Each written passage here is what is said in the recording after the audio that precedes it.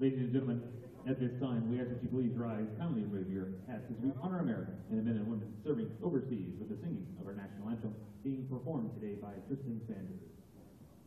Oh, can you see by the dawn's early light what so proudly we hailed at the twilight's last gleam, whose lustrous and bright stars through the perilous fight o'er the ramparts we won were so gallantly streamed, and the rockets black eyes, the bombs bursting in air, gave proof through the night that our flag was still there. Oh, state as that star-spangled banner yet waved o'er the land of the free and the home of the brave. Well, wave! And it's time for today's Powerade first pitch. Play ball.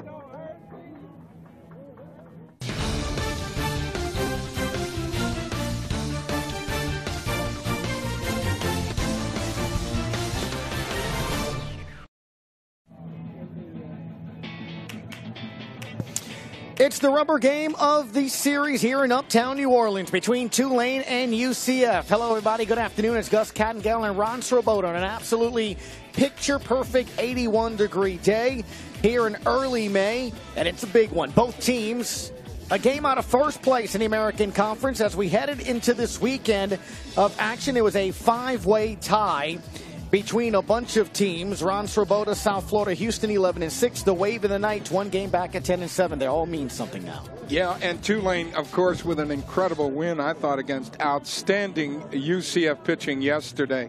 Managed to win it 4-3 with some very odd plays that we'll talk about as we go along. But they made today relevant. No doubt. UCF, a pretty strong starting lineup as well. Lots of power. Oh yeah, you see, not only power. These guys have a pretty good lineup, and if they get on base, they're gonna challenge you. They love to run, and they got a whole bunch of people who can do it. Something we'll be keeping an eye on for sure.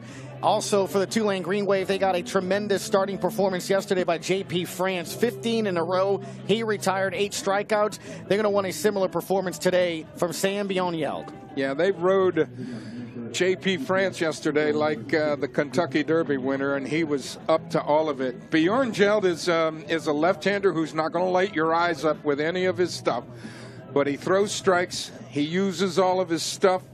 And he will move the ball around in the zone, keep you off balance. If he's having a good day, that's what you'll see. Bionyeld 3-3 on the season as we get ready to start this rubber game of the series. In the first pitch is outside for a ball to Luke Hamblin, the center fielder for the Knights. And the first inning's been tough in this series for the Tulane Green Wave run, as Tulane gave up 5 on Friday, 2 yesterday, so 7 runs total in 2 games in the first inning. Yeah, this is a very solid UCF team, and if you're not pitching to them and making them work at home plate, they can knock you around a little bit. They're largely senior team with a very interesting freshman in the middle of that lineup. Next pitch is fouled away. 2 balls and a strike. Bionyeld, you'll see him right over the top with a 4-seam fastball. You know, it's not going to get up there more than 88 or so. He's got a curveball to go with that and a changeup, as we said. He throws strikes with all of his stuff, and he uses it all. Here's the 2-1. Yeah, is that high and inside, high and outside, inside as well. Kept it in the ballpark. Yeah. It looked like a curveball that just let it get away from him a little bit. Something to keep an eye on here as well. This is the first full week's rest. I was talking to some staffers here a little bit ago from Bjornjell. Normally he pitches almost once or twice during a week. Ground ball over to second, should be the first out of the inning. So it's something to keep an eye on, Ron, to see if you're maybe too much rest. You know, pitchers are funny like that, right? You can have not enough rest and maybe sometimes too much rest. Yeah, they've used him as both a starter and a reliever, but his, you know, he's got 5 starts. This is his 6th, and it's his 5th in a row. As the Tulane defense is on your screen there, something to keep an eye on as well in this game. 4 errors in this inning. And Ron, opponents are fielding better than the Tulane Green Wave are on their own home field here at Greenfield Turchin Stadium. Yeah, and this should not be much of an adjustment for Central Florida. They play on this same kind of surface. The difference, you see Bjornjeld standing on an all-turf mound. Their mound is dirt at UCF. As he gets another breaking ball in there, swing and a miss. Eli Putnam at the plate for the Knights, the right fielder for UCF. Tulane fielding 9-7-1, opponents 9-7-9 on this field. Yeah. And you know what? This should not be a tough surface for catching the ball. It's so regular. The ball gets to you a little quickly, but not too quick, and the hops are always pretty good, depending on how you play them. A ball and a strike, as the next one is fouled straight back. Ran that 4-seamer up and in. Yeah, you know, both of these teams are excited about the fact that it's a Sunday and this really matters. But nobody more than Tulane, who if they had lost yesterday. Ground ball, beautiful play over at third. Hunter Hope up at the throw is going to pull Williams off the base. And, Ron, that's one of those, a good play by the third baseman, but that was deep in that area and almost a base hit. It just got stopped. That's going to be an easy hit. Well, I'll tell you what, he saved you a base right there. It's a base hit, and there was no way Hunter Hope throws him out at first, but he kept you from 2 bases right off the get-go with just 1 out. That'll bring up Brennan Bozeman, a Louisiana native, the shortstop for UCF. Yeah, he's been, you know, LSU probably passed on him when he was coming out of high school in Baton Rouge. He was a small guy, doesn't do anything that lights your eyeballs, but they got him hitting third in the lineup, and that tells you a little something about Bozeman, who is 3 for 8 in this series, back in his home state, a .260 hitter as we speak. So the first base runner of the afternoon's on base for UCF and Ron. Something we'll keep an eye on. Jonathan Artigues, the catcher for Tulane. Here's the 1-0 pitch, is in there for a strike. He's in there right now because Paul Gazzo back on Friday took a foul tip into the chin. He's undergoing concussion protocol. And Artigues is an infielder, now playing catcher. And, oh, by the way, 90 for 101 is UCF. They've only been caught stealing 11 times. They're probably going to test him today as we get a small little blooper over to right that'll be fielded over by Grant Weatherspoon for out number 2. Yeah, the way to control their running game for UCF is that's a good breaking ball down and in.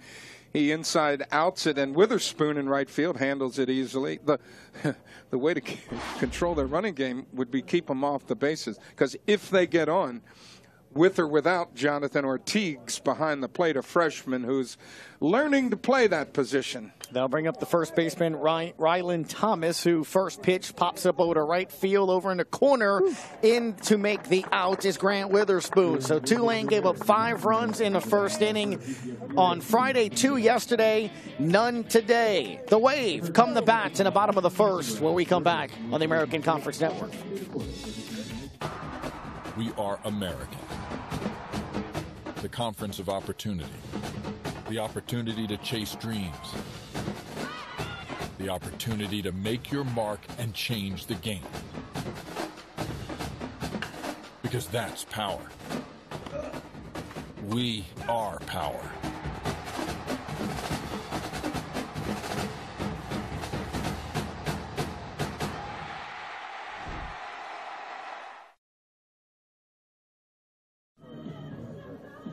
Welcome back to Greenfield Turchin Stadium. The UCF Knights get a hit in the first, and the Green Wave now will have their opportunity to try to put some runs on the board. Here's their starting lineup, and none better right now than Grant Brown, the center fielder for the Green Wave. Boy, he's been rolling. You know, you look at Brownie, nobody's hotter than him in the lineup in his last 12 games.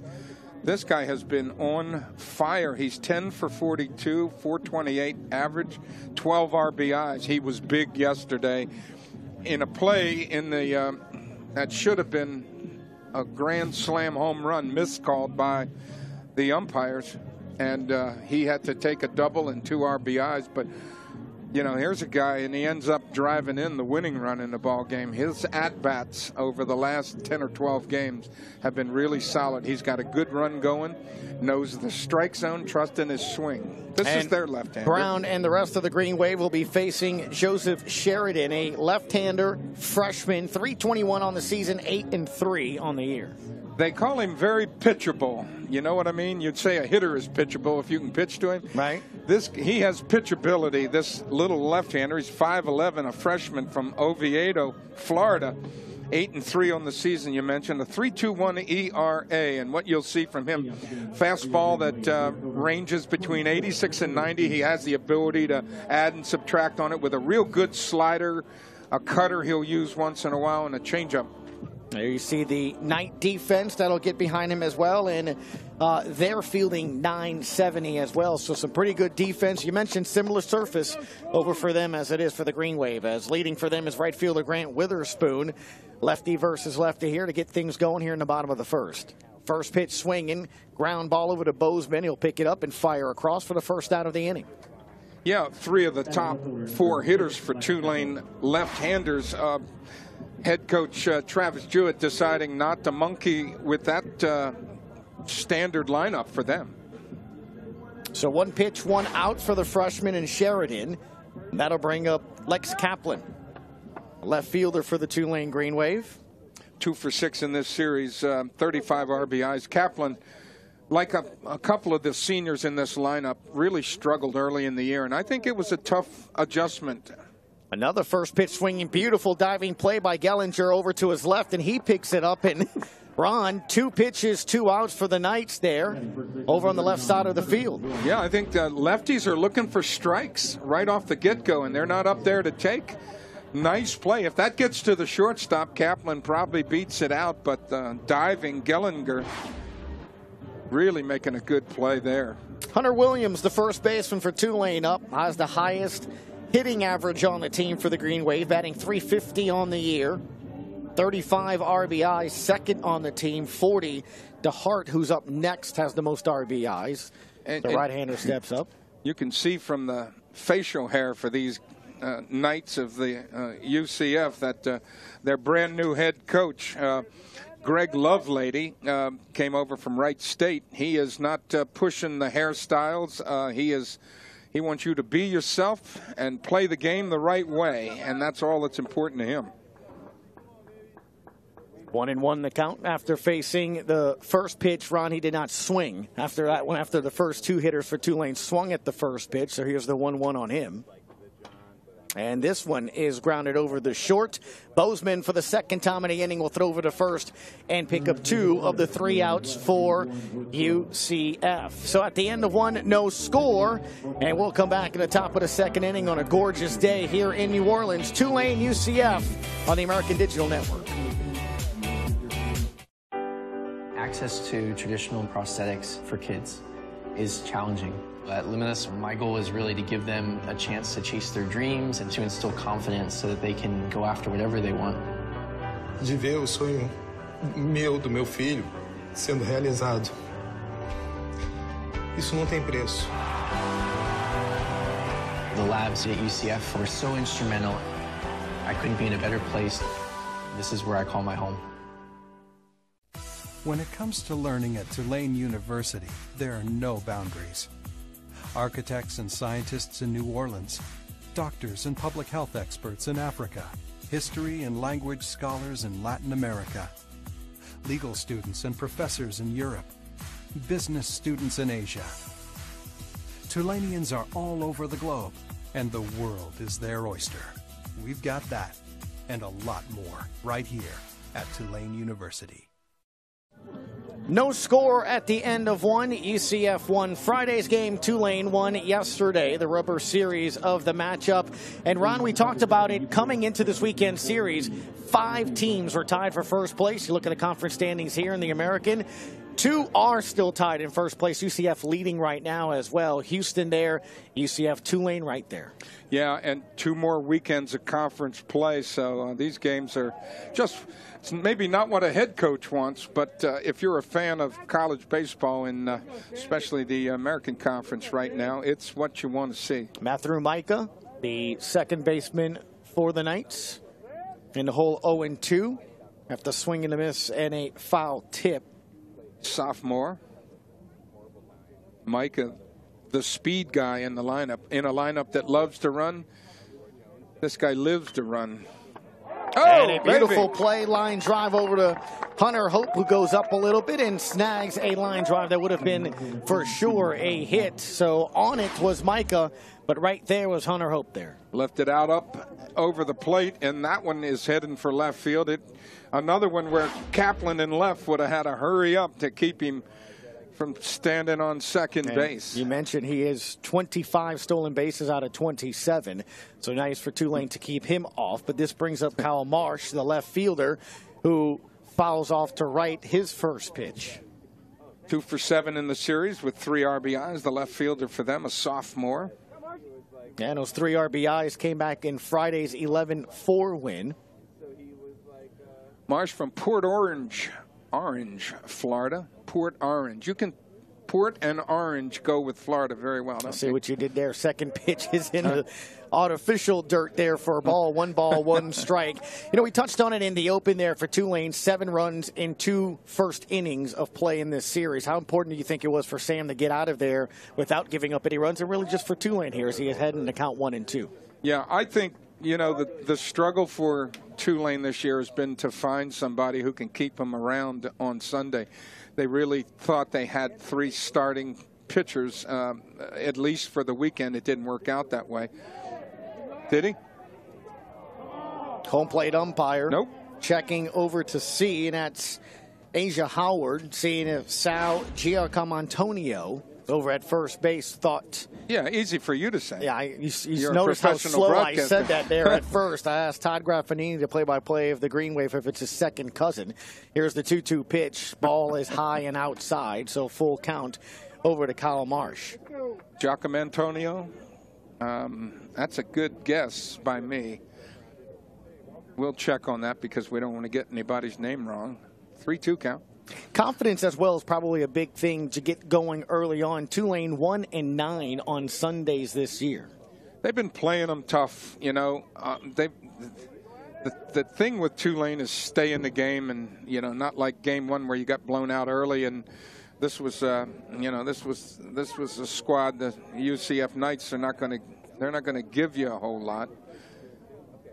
We'll do the 3-2 yet again. Bjorniel delivers, and it's outside for a ball. Second base runner of the afternoon for the Knights as Marsh will get on over to first base, and Bryce Peterson now steps up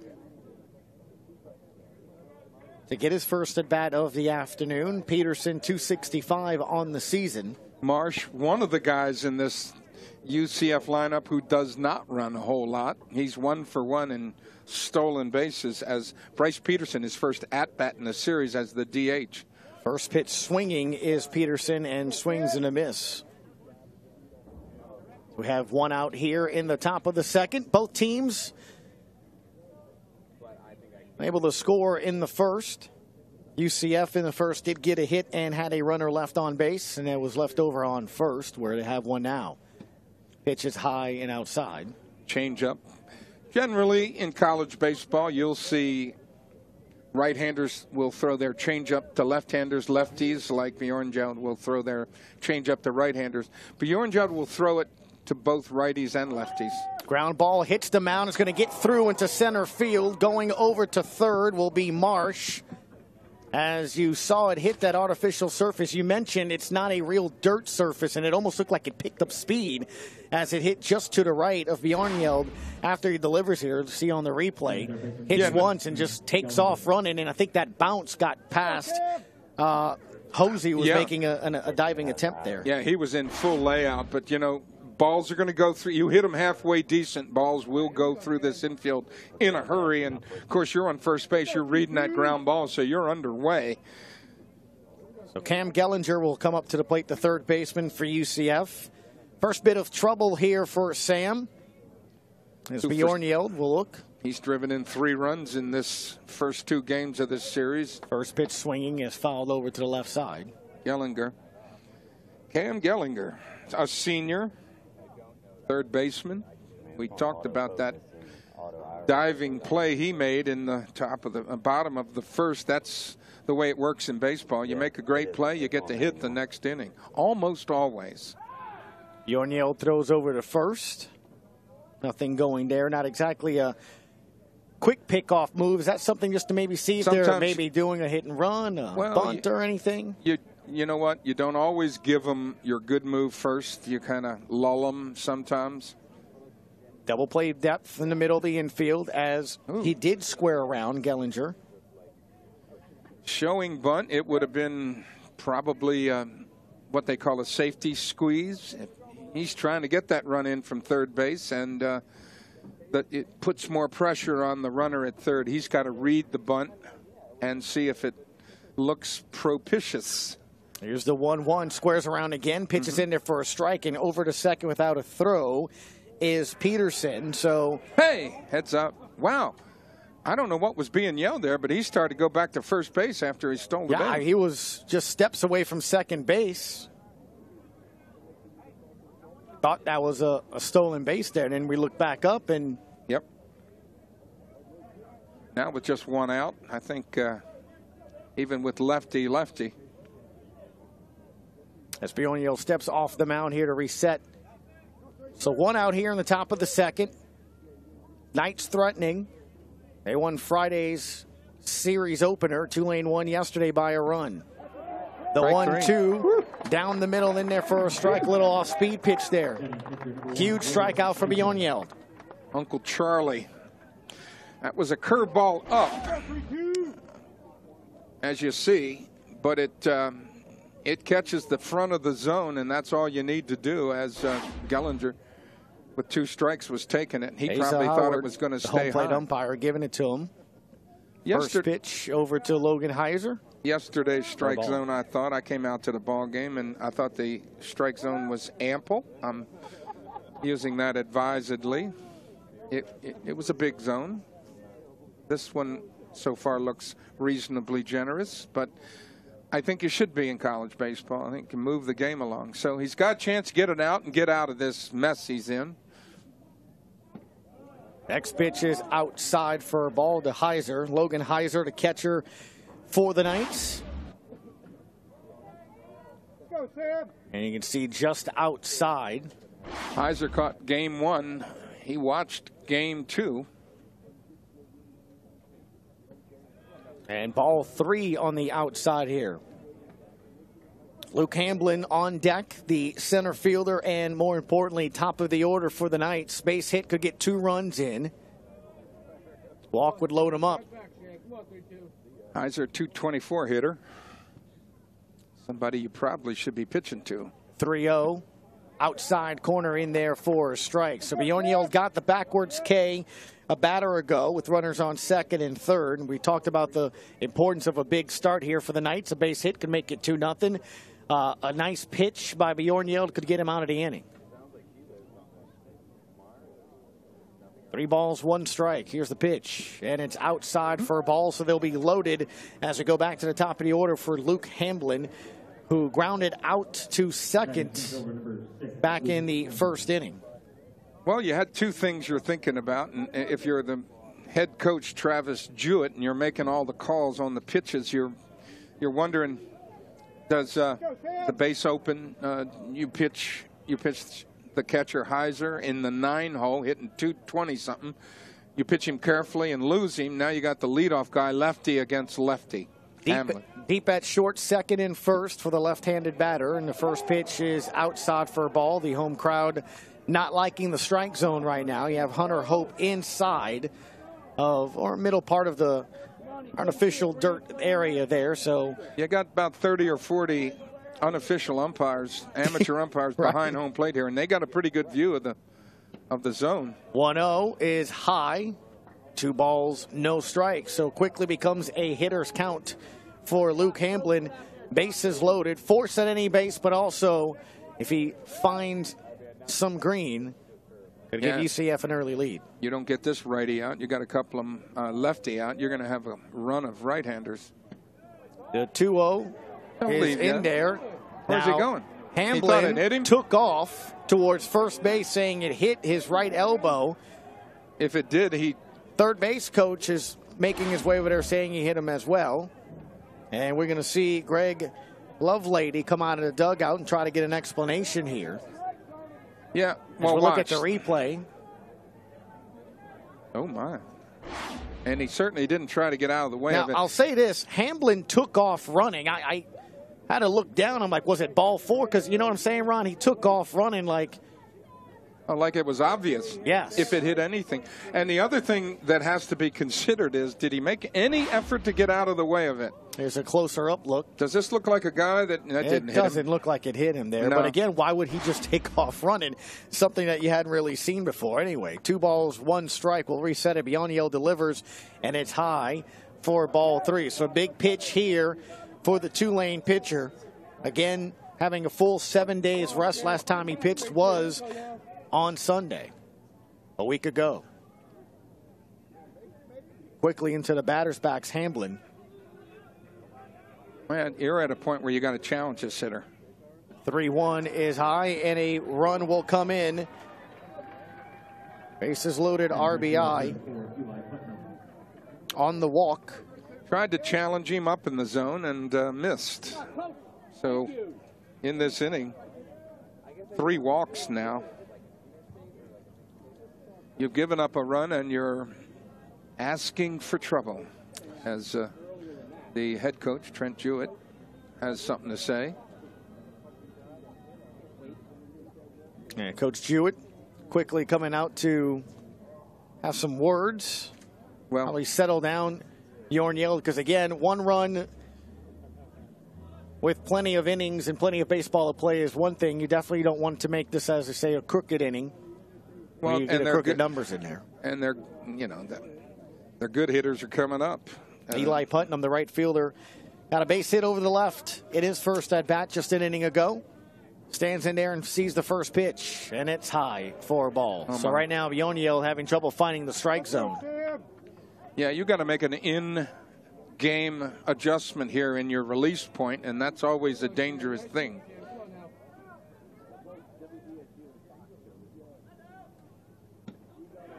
Putnam sees the second pitch down the middle.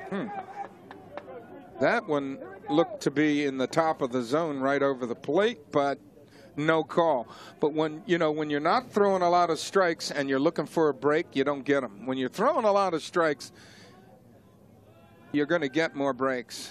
The 2-0 swing in the miss by Putnam there. 1 run's already in on a bases-loaded walk, as Tulane gets bullpen action here already. Perhaps, again, the importance of J.P. France going 8 innings yesterday is you didn't have to go to your pen yesterday, so Coach Jewett has some fresher arms. Here's the 2-1 outside corner for a strike. So 2 balls, 2 strikes by Yoniel. Not over yet. As I said, you're in the meat of the order for UCF. A big pitch for both teams here. For the Knights, a base hit could add to their 1-run lead. For the Green Wave, it could just keep it to a 1-run lead. Here's the pitch. It's fouled straight back into the netting. Made a good pitch. Got that fastball by him. You could see him working his hands in to get some fat bat on that ball. Eli Putnam. Now, Putnam batting .322, Ron, but also high number of strikeouts, 46. As he sees here you go. Another pitch. We got called the ball. The action pitch, they call it. Runners will be going with 2 outs. 3 balls, 2 strikes. So a bit of a head start here. Again, anything that gets through will easily score 2 runs for UCF. 3-2. Oh, my. Down, and another bases-loaded walk.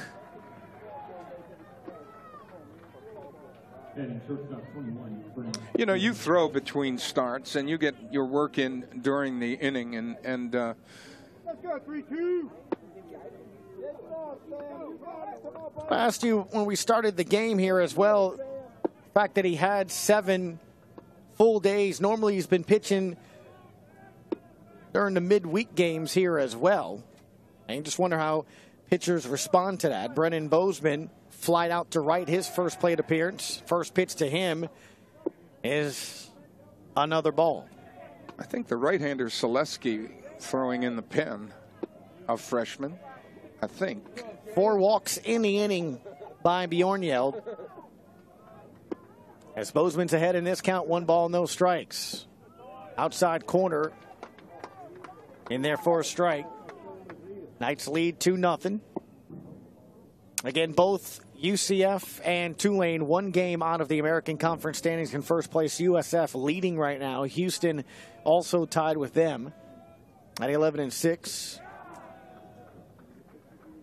Yeah. And that ball is outside for ball. And Ron, we're at over 50 pitches for Bjornhild, 51 in the second inning. There's some AAA franchises. I do a lot of AAA games here for the Baby Cakes in New Orleans. Ground ball over to short, be a big play for Hosey. If he can get him over to first, he decides to go, and they're in time. So Tulane manages to keep UCF just to 2 runs. 4 walks in the inning for Bjornhild. Green Wave looking to respond in the bottom of the second. Here when we come back on the American Digital Network. Access to traditional prosthetics for kids is challenging. At Luminous, my goal is really to give them a chance to chase their dreams and to instill confidence so that they can go after whatever they want. De ver o sonho meu, do meu filho, sendo realizado. Isso não tem preço. The labs at UCF were so instrumental.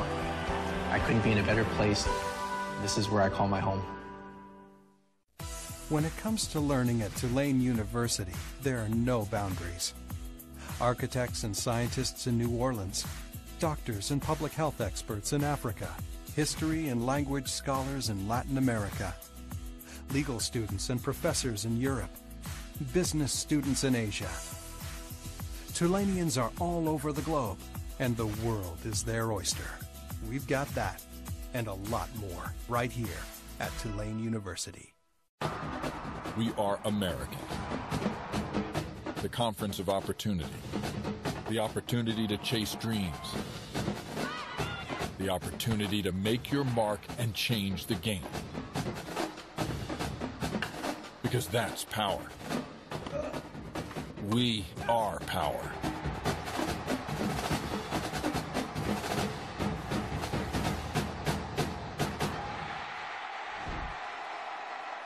"51 pitches for Bjornhild, 52 with the ground ball to short to get him out of the inning. As for UCF, who lead 2-0, Ron Joseph Sheridan, not so many pitches needed in his first inning of work. Tulane, first 2 batters, first pitch swinging, 2 outs. Yeah, Joe Sheridan probably wanted to go down to the pen and warm up again in the middle of that last inning with all the ball 4s.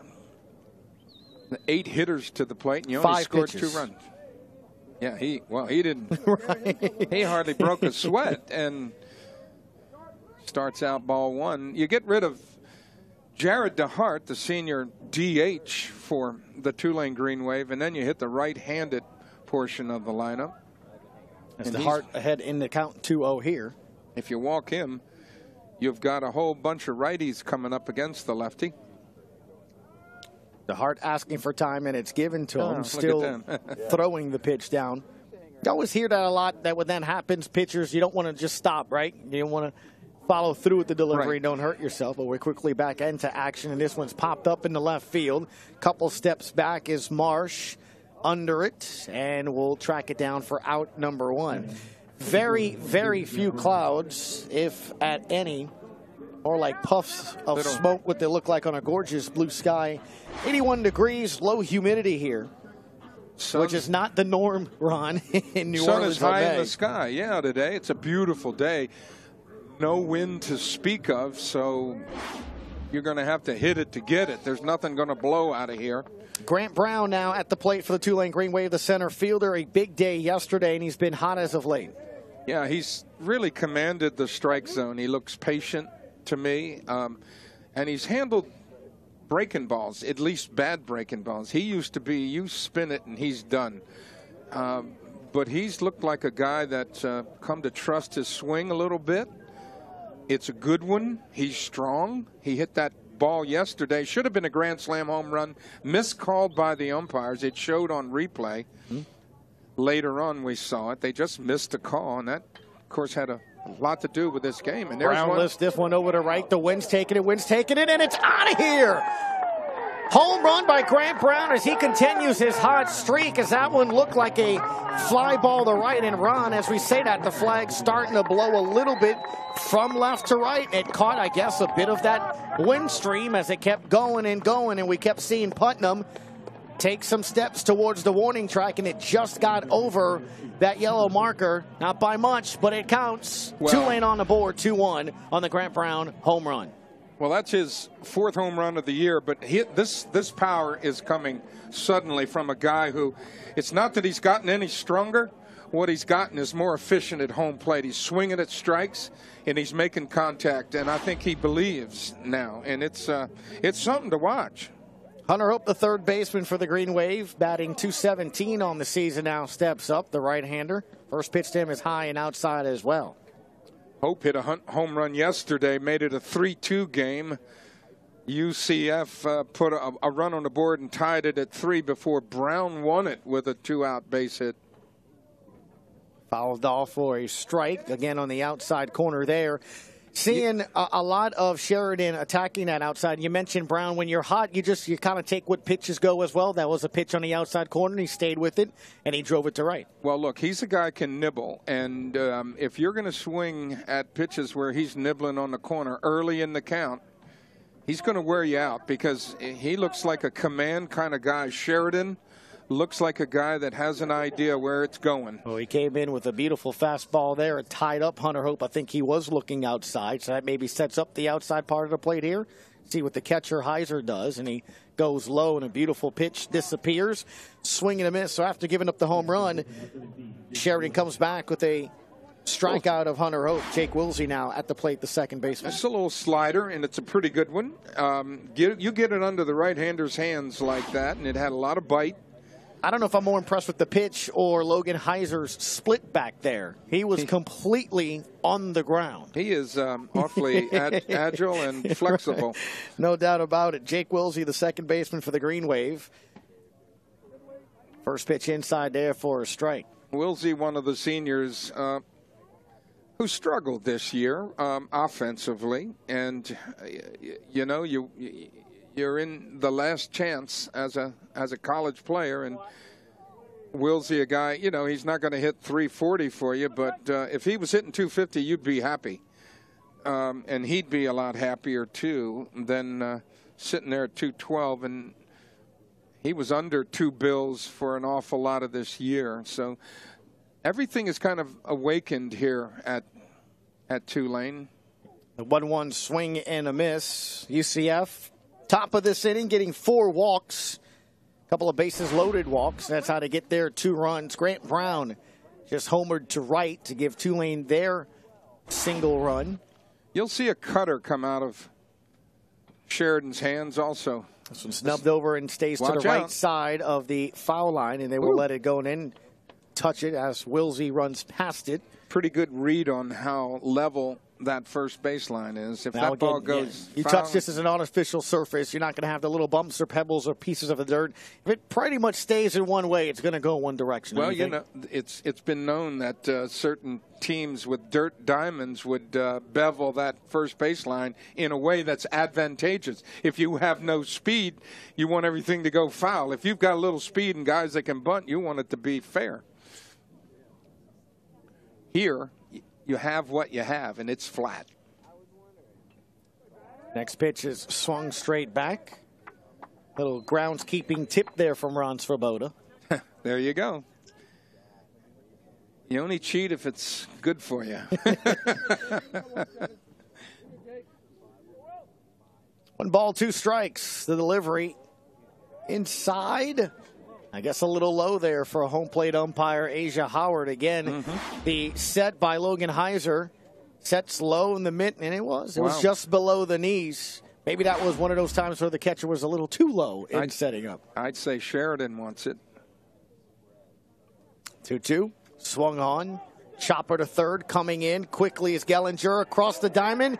Not in time, says first place umpire Sal Giacomontonio. Did I do that one better? Yeah, well, you know We're going what? with it, right? In that, I don't know, Giaca Antonio. A little slow roller as the third baseman's back. He double pumps, and that makes the difference. Wilsey beats it out.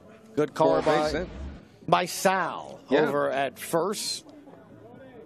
So, if he comes up cleanly with it, we were mentioning facial hair is okay at UCF. Just do what you need to do as a student and an athlete, and you won't have any trouble with Greg Lovelady, the head coach. Shortstop Cody Hosey. Hosey, a freshman. Foul over down the third base side. Two freshmen at the end of this order, Cody Hosey and then Jonathan Ortiz, the catcher. He's on deck. You see him there, number 3 in that shot. Yeah, these guys have been good finds for them. Hosey has kind of settled that position down. You can't play baseball without a shortstop making the plays for you, okay? You put somebody out there who's dangerous, and Hosey puts a charge into this one, but it'll go foul over what they call the hit shack, or the hack shack. Team's hitting facility over there on the left where the batting cages are. Hosey at 215, but, you know, as a freshman, just trying to find himself at this level of ball, he's really hung in there. He's a decent contact hitter, but I think he's a guy that you're going to see grow in this program. I feel like his swing is pretty fundamentally sound. Sheridan with the 0-2 inside on the hands has fouled the way. Over at first base is Jake Wilsey. 5 steals out of 7 attempts. Really, Tulane, not a team that likes to run or does run, Ron. Grant Witherspoon is the lead high in 10. The next is 5 with Jake Wilsey and a couple of 3. So it is not the UCF Knights for sure. No. 2-1 your score. All 3 runs. Almost got him there at first. Good move. Got that good hesitation, and that's a good left-handed move, which is always a little bit close to a was leaning towards second. Well, you're supposed to get at least on a 45-degree angle, you know, from first base and home. Get that front foot down there, but that good hesitation where you kind of cheat a little, and usually you have to cheat a little to have a pretty good move to first base. So Bjorn Yeld had a long second inning. Now Sheridan having a bit of a work here in the bottom of the second as he's up to now 26 pitches. Bjorn Yeld, though, over 50. Yeah, I'm not sure if he wasn't one more walk away from adios. The fact that Grant Brown put the wave on the board here and it makes it just a 1-run game, do you send him back out there to third? Well, the right-hander is not loosening up in the pen. I'm going to say, yeah, Bjornjeld will get another shot at it. If he has any trouble with command, he's done. Here's the 1-2. Swung on, popped up. Looks to stay in play. Heiser makes the catch to retire the side in the inning. Got 2 hits. One was the big one. Grant Brown, home run over to right field. Waves still trail 2-1.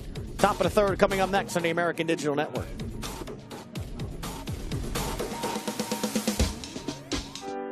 Access to traditional prosthetics for kids is challenging. At Luminous, my goal is really to give them a chance to chase their dreams and to instill confidence so that they can go after whatever they want. De ver o sonho meu, do meu filho, sendo realizado. Isso não tem preço. The labs at UCF were so instrumental. I couldn't be in a better place. This is where I call my home. When it comes to learning at Tulane University, there are no boundaries. Architects and scientists in New Orleans, doctors and public health experts in Africa, history and language scholars in Latin America, legal students and professors in Europe, business students in Asia. Tulanians are all over the globe, and the world is their oyster. We've got that and a lot more right here at Tulane University. No runs in the first inning. All 3 runs scored by both teams coming in the second. 2 by the Knights, coming off of 4 walks. 2 happened with the bases loaded. And a home run by Grant Brown there makes it 2-1. Sam Beyond with over 50 pitches, as we suspected. Ron Swoboda indeed will start the top of the 3rd inning as action continues now in the Tulane bullpen. So maybe to your point, let's see how he starts. Coach Travis Jewett says here against Ryland Thomas. First pitch swinging, and it's pop-up. Brandt's going to have to make a go at it here into the Angry Wave silhouette over in center field, and he makes the catch there as the wind kind of stopped it from going there. And the sun is straight up more to the left field side, as you can see from the shadows. And really, as Grant Brown comes, that ball's getting in the sun a little bit. He's having to struggle with it a little bit, but makes the play. Now Micah, first pitch in there for a strike to him. So to your point, you go see what he can do, and if he has any trouble, we already have that arm ready to go in the bullpen for the Green Wave. Again, 4 walks last half inning for Bjornhild. Here, 1 ball, 1 strike. Yeah, I had the feeling if he had the pen ready, Bjornhild would have been history. But, if you settle down and throw some quality strikes, he's a guy that's stretched out.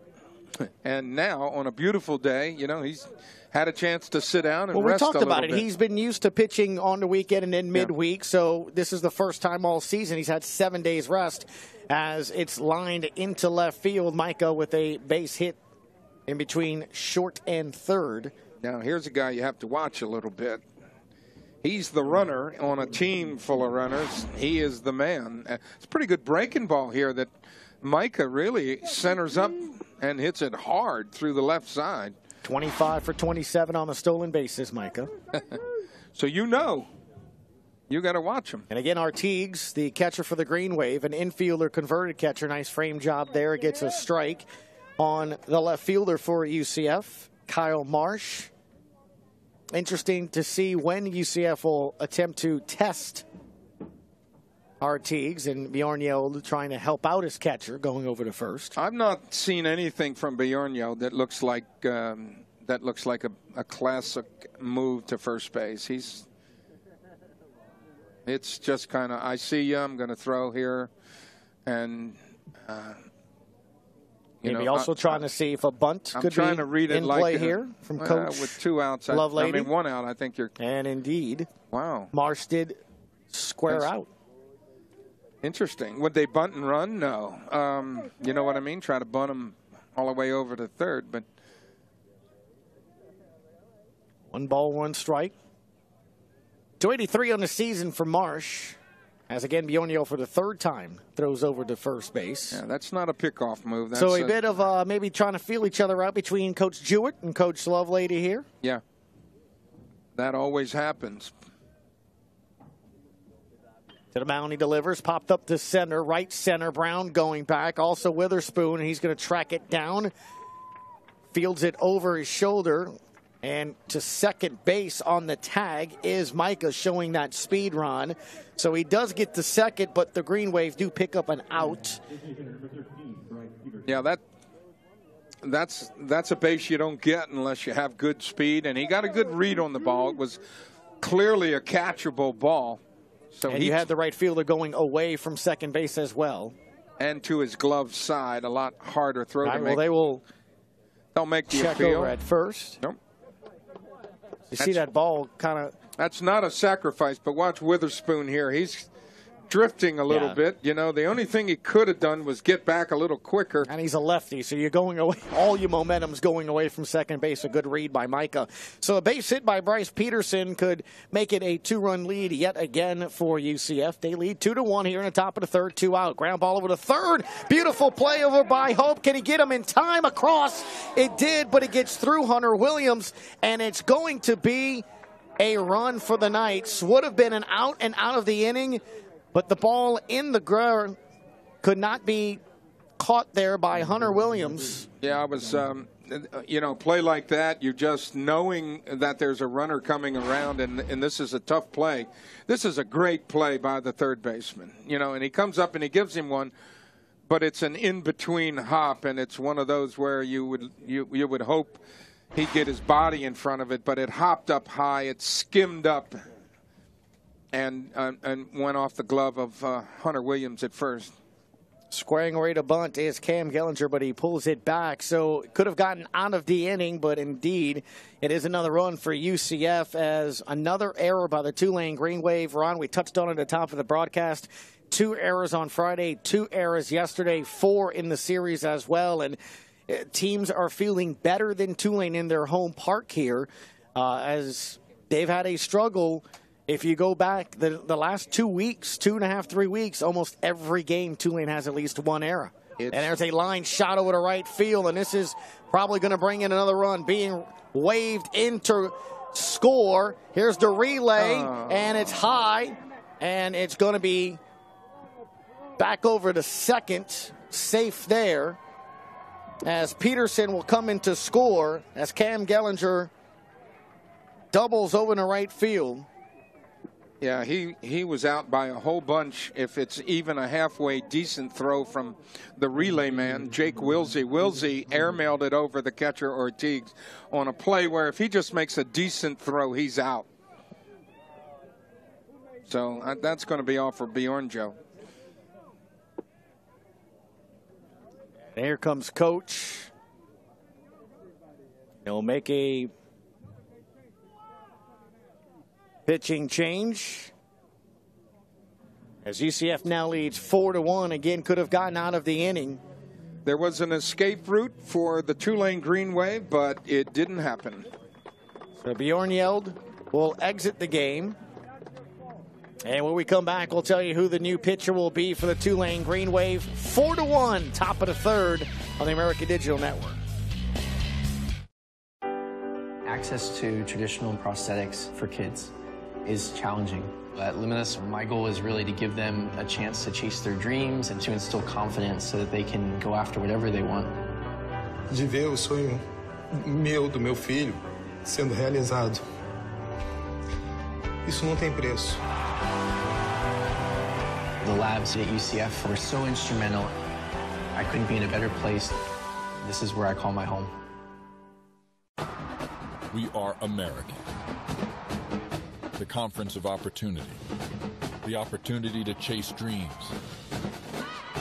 The opportunity to make your mark and change the game. Because that's power. We are power.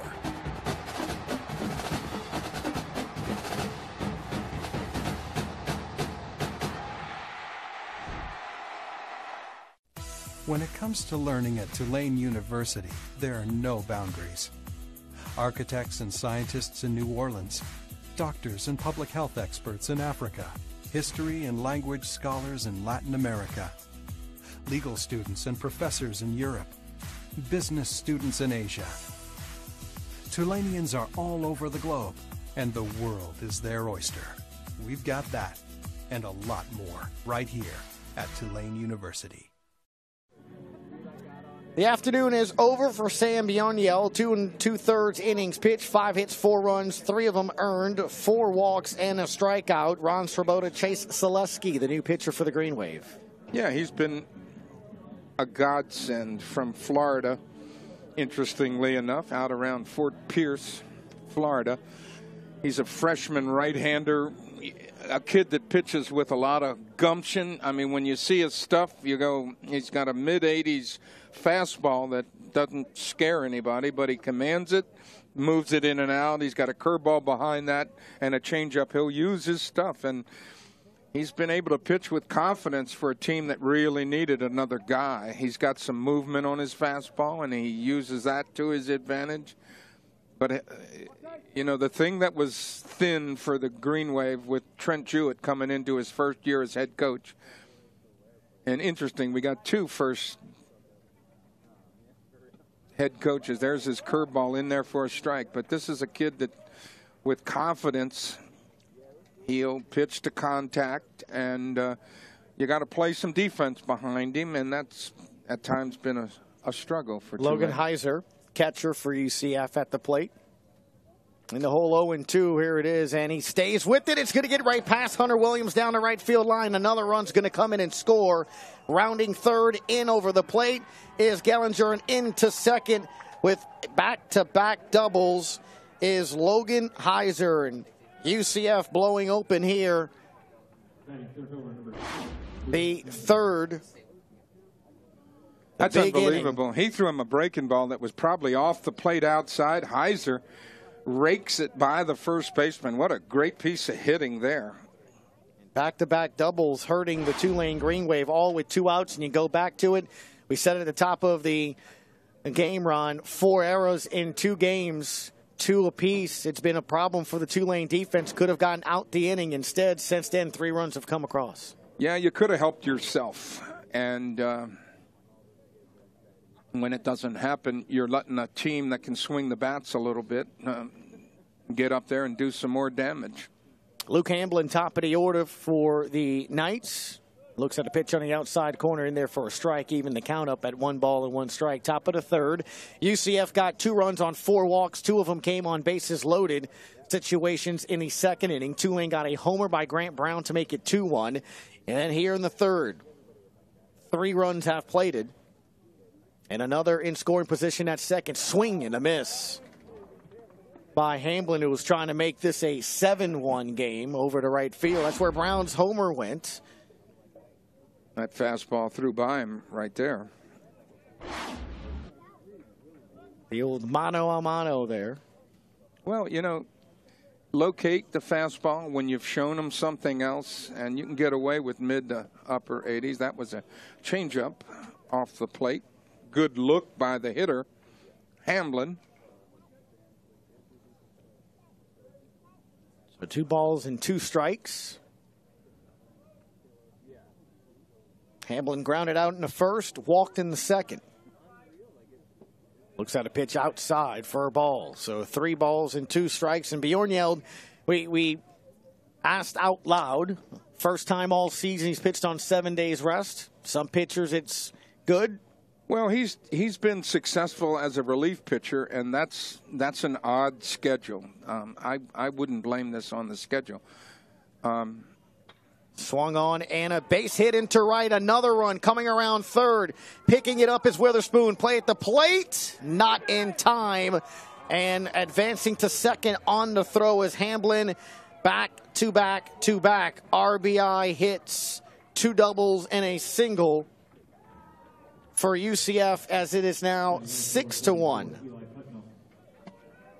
Had a chance to get him. That would have been a great catch and throw by the right fielder Witherspoon. Throws up the line a little bit.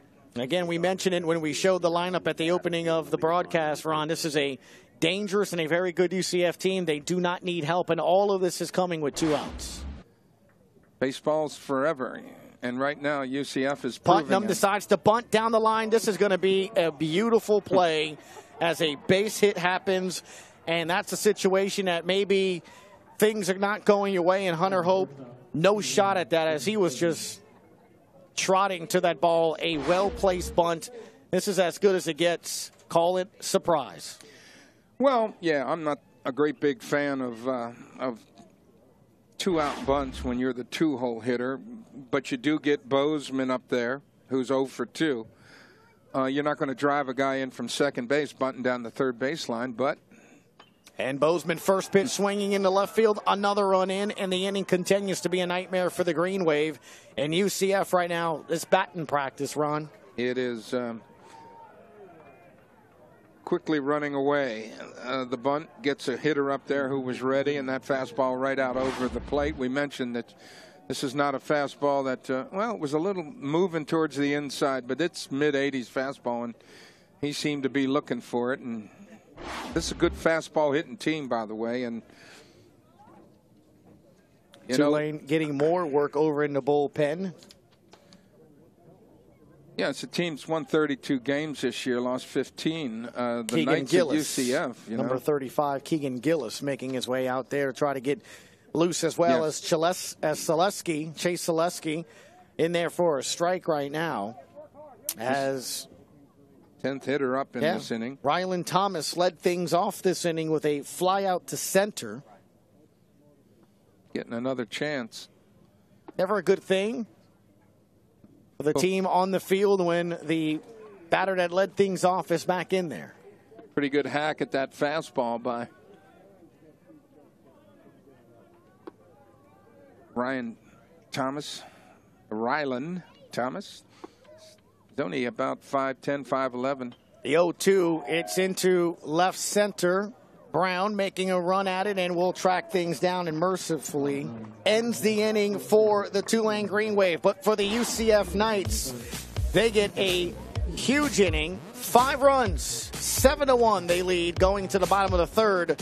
Tulane to bat on the American Digital Network.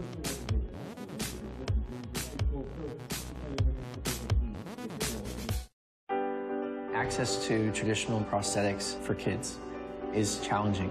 At Luminous, my goal is really to give them a chance to chase their dreams and to instill confidence so that they can go after whatever they want.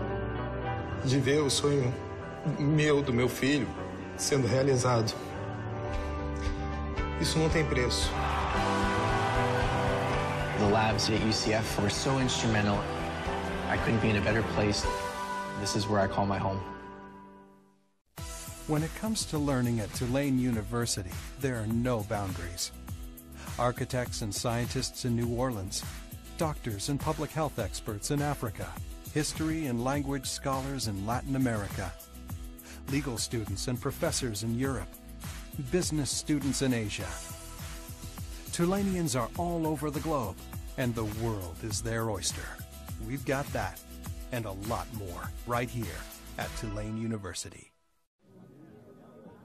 Come back to New Orleans, a rubber series, or rubber game of the series between UCF and Tulane. 7-1, UCF exploding with 5 runs in the third inning. And the Tulane Green Wave will look to respond as well. Ron, you and I during the break there were having to try to count all the many hits there. And again, most of the damage coming with 2 outs, and it was the error. Once again, Hunter Hope fielding a nice play over at third. His throw to first bounced. Hunter Williams unable to corral it, and after that, it was 1, 2, 3, 4 runs that came in to score. Yeah, you know, against a good club, you crack a little defensively, and they're feeling pretty good, feeling easy with their swings. And Artigues grounds over to short for the first out of the inning in his first plate appearance. You know, all of a sudden UCF gets real comfortable knowing, hey, we put up a few runs. Let's just relax. Let this happen. I think if you were to stack these programs up against one another, UCF is a little better team. Their pitching is certainly better, and they've relied on that this year. But they also have a lineup that when you've got to pitch to them, they're going to hurt you. First pitch swinging by Witherspoon. Hot shot over the second, but picked up by Micah. And quickly 2 outs. Hard out, but nevertheless an out. He hit this one pretty good. He threw him a breaking ball, kind of a cutter slider thing on one hop. Backhanded Pretty by play. Mika. Really good play. Did you see him take a little curtsy there? Yeah, for sure. Lex Kaplan. They're loose now, aren't they? The Knights. 5-run innings will do that for you. Yes, it will. Yes, it will. Lex Kaplan grounded out to third. His first plate appearance. First pitch to him is outside for a ball. You know, and if you're a pitcher, this kid is a pretty good pitcher out there, Joseph Sherman. And now he knows if I throw strikes, you know, you don't have to be as fine. Another ground ball over to Micah. Will backhand it right in front of him. 2 of the 3 outs go to second base, and a quick 1-2-3 inning for UCF. So we come to the end of 3, and it's the Knights with a 6-run lead at 7-1 on the American Digital Network. Access to traditional prosthetics for kids is challenging. At Luminous, my goal is really to give them a chance to chase their dreams and to instill confidence so that they can go after whatever they want. De ver o sonho meu, do meu filho, sendo realizado. Isso não tem preço. The labs at UCF were so instrumental. I couldn't be in a better place. This is where I call my home. When it comes to learning at Tulane University, there are no boundaries. Architects and scientists in New Orleans, doctors and public health experts in Africa, history and language scholars in Latin America, legal students and professors in Europe, business students in Asia.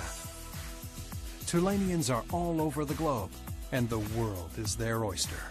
We've got that and a lot more right here at Tulane University. Welcome back to New Orleans. UCF leads at 7-1. Ron Swoboda, Gus Kattengell with you here as, again, only 2 weekend series remain, Ron. And for the Tulane Green Wave, you're hosting Houston, who's tied for first place right now with South Florida. And then you're at Memphis for the Knights in the middle of a handful or so of games on the road. They won't play again until May 18th at home against South Florida. They're at Miami, midweek game coming up on Wednesday, then at Cincinnati for the weekend. Midweek game against Florida Atlantic, and then host South Florida to wrap up the regular season at home. Selesky is back there out on the mound. First pitch is a ball over to Matthew Micah, who I guess wanted a workout over at second base last half inning. 2 of the 3 outs going there. He fouls this one off.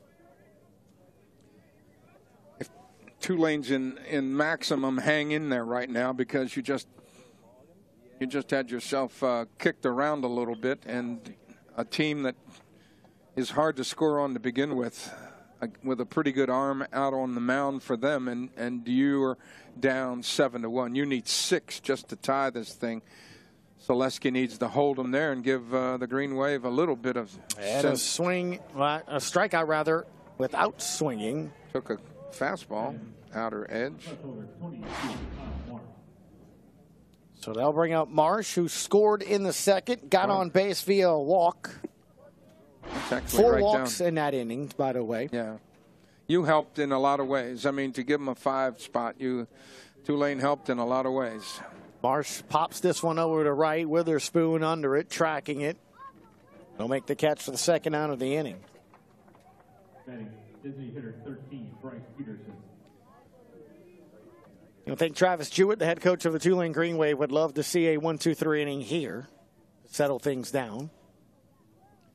Yeah, you don't want to, get into next year mode with 2 more weekend series to go, but you won a heck of a game yesterday that if you had looked at the quality of the pitching that the Green Wave put 4 runs up against, which turned out to be enough because J.P. France was a hoss. This will get over the pitcher, being tracked by Wilsey, makes the play in time over at first to retire the side. 1-2-3, the first time today that Tulane's retired the Knights in order. Much needed quick inning for the Wave pitching staff. Can the bats come alive? Knights lead it 7-1 on the American Digital Network. Access to traditional prosthetics for kids is challenging. At Luminous, my goal is really to give them a chance to chase their dreams and to instill confidence so that they can go after whatever they want. De ver o sonho meu, do meu filho, sendo realizado. Isso não tem preço. The labs at UCF were so instrumental. I couldn't be in a better place. This is where I call my home. When it comes to learning at Tulane University, there are no boundaries. Architects and scientists in New Orleans, doctors and public health experts in Africa, history and language scholars in Latin America, legal students and professors in Europe, business students in Asia. Tulanians are all over the globe, and the world is their oyster. We've got that and a lot more right here at Tulane University. Absolutely gorgeous day at first pitch at 1 o'clock here, Central Time. It was 81 degrees. Jazz Fest just down the road taking place, Ron Swoboda. Closing today? Yeah. Beautiful baseball weather for sure. It's not very often that you have low humidity, cool temps in the morning in early May anywhere in the South, as the folks in Orlando know as well, when it comes to UCF. Yeah, I feel like those of us living in New Orleans we're building up a large bill we may have to pay later. As you know, you just saw what Hunter Williams went up there and swung at a ball way out of the strike zone like he was trying to hit a 8-run home run, and that never works. You really have to concentrate here and hope Selesky can hold him and put quality at-bats up there. Now, that was a better pitch than he swung at number one, and that's what you have to tell yourself. Look, let's be efficient. Let's swing at strikes. Let's try to just do what we can do and hang in there, because you're going to need some help anyway. Hunter Williams involved in the play that we'll look back at. 2 outs. Hope made a play over at third, diving stop. Williams unable to corral it, and he swings and a miss here, and he'll be thrown out over at first as in time. Heiser to Thomas. And that was with 2 outs, Ron, and then after that, I'm not a sure. bunch of runs came across there. Not sure. After that, Hunter Williams swung at a strike there, but you're right. Hunter. Well, you wonder if that's in your mind. Try to make up for it, because in his mind, he should have had it. And you wonder if that translates over to the plate as the designated hitter, Jarrett DeHart, steps up. Well, you'd like to say, hey, maybe they're in the middle of really, Hunter Williams is a 4.0 student in the middle of exams. You're like, all these guys are in the middle of exams on both teams. And a swing and a miss there by DeHart, who's trying to hit a home over to right there with that swing. Grant Brown, responsible for the lone run for the Green Wave today. Yeah, you really have to be very patient early in the count and figure out where you want that pitch to be and really try to work harder to make him get in a position where he has to throw you strikes. DeHart will lift this one over to left field as Marsh will track that one for the second out in the inning. So, again, first 2 batters for Tulane. And that'll bring up Grant Brown. Homered in the second. And Ron, this was taking the pitch and putting it somewhere. Well, look where the pitch was. He got a good pitch to swing at and put a pretty good swing on it. So, unfortunately, you can't be a one-man show in a 7-1 ball game. You need some of your boys along. That was in the second inning, and there you go. Watch Grant Brown's at-bat and see if he does what we said, in that he's been patient getting good pitches to swing at. And early in a count, he's ahead a ball. All right, he took a strike, but I'm going to tell you, that's a quality strike, low and away. A hard ball to hit if you swung at it. You're only 1-1 now. That's how you, if it continues, that's how you work a count. Sheridan inside for a ball here. 2 balls, 1 strike. Had a bit of trouble in that second run, but since then, I wouldn't even say really settles down. He gave up that 1 run. It was earned, obviously, a home run, 2 hits, no walks in the game, 2 strikeouts. That was trouble with a small case T. Right. And Brown puts a charge, but it goes right into Gellinger, who fields it on one knee. The hop is fielded by Thomas. Beautiful play by the first baseman of the Knights. And 1, 2, 3 go the Tulane Green Wave. At the end of 4.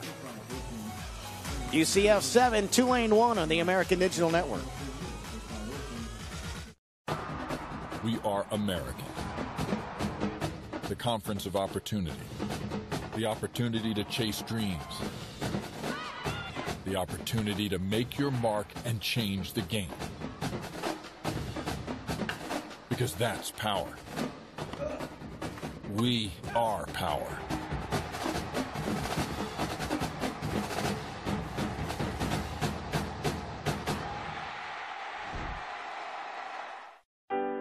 Access to traditional prosthetics for kids is challenging.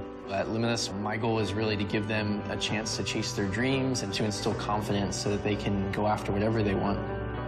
De ver o sonho do meu filho, sendo realizado. Isso não tem preço. The labs at UCF were so instrumental. I couldn't be in a better place. This is where I call my home. The beginning of this weekend, we had 5 teams. Gus Kattengell, Ron Swoboda with you in a first-place tie, 9-6 in conference play. Tulane, UCF splitting so far the first 2 games. South Florida and Houston, Ron, won their first 2 games, and right now it's UConn over at Houston leading 1-0 in the 5th, and ECU trailing South Florida 6-2. As here we are 7-1, the Knights, top of the 5th inning, and it's Cam Gellinger getting that last out. And I got to say, probably a very envious beard. He's got one going for that would a young take man. me years.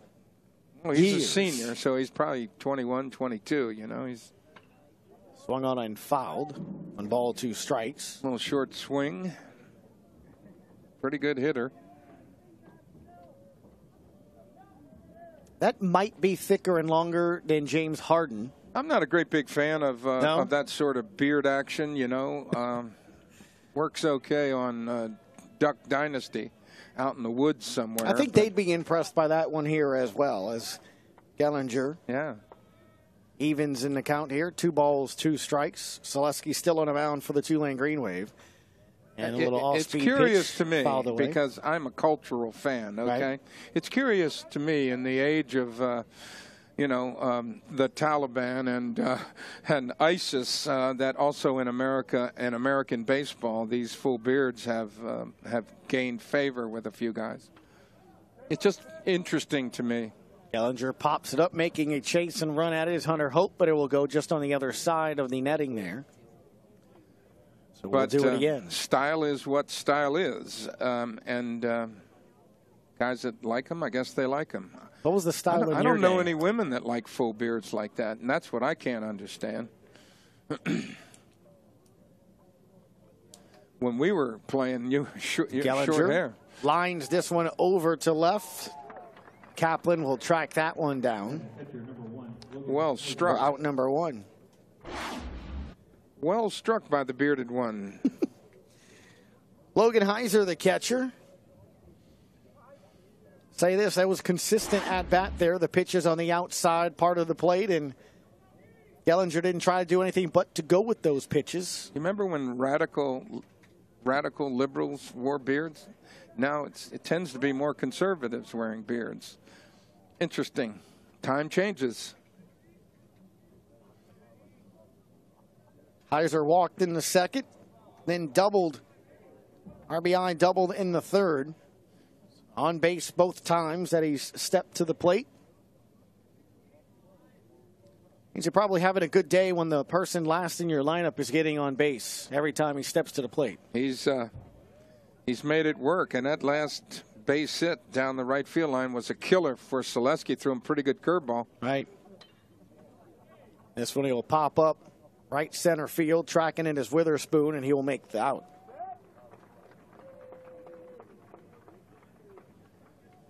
Top of the order will go Luke Hamblin. Back in the 1st, grounded over to 2nd, walked. And that's how Selesky pitches. You know, he pitches to contact, and when he's able to locate his pitches, put them in good places where you can't square them up as well.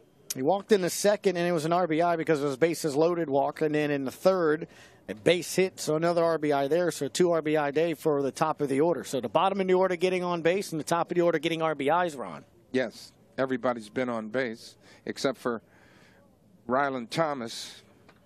Hamlin will foul this one back off. No balls, 2 strikes. No action in the Tulane bullpen, so for now it is Selesky. Again, Sam Bion started the game 2 2/3 innings. 5 hits, 4 runs, 3 earned, 4 walks, and a strikeout. Could have gotten out of an inning of only giving up 1 run, and Hunter Williams unable to field a throw from Hunter Hope, and that opened up the floodgates a bit. 4 runs came in after that. Ron, a strike? Nah, that's off the plate. Although Artigues tries to frame it up. That's an art of catching it and making it look more like a strike. You're always moving it in. You know, you'll even, at times, they'll catch the ball outside in the web. You'll catch it in the web to make it look like the glove is right on the corner. You do all these things. You work the ball in towards the strike zone as a catcher.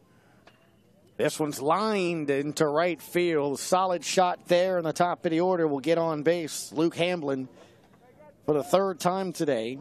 A walk, a single in the third, and another single here in the fifth inning.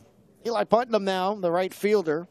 He's also been on base, Ron, 3 times. A single in the first, a walk and RBI in the second, and a single in the third.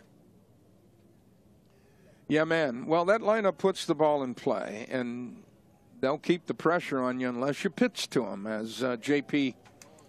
France did yesterday. Eli swinging and a miss there, and over on first base, Hamblin faked like he was going. Again, they've not really tested Artigue today. It was the France and Brown show yesterday without those two guys having great days. Throw over to first. Tulane was in trouble to begin with from UCF.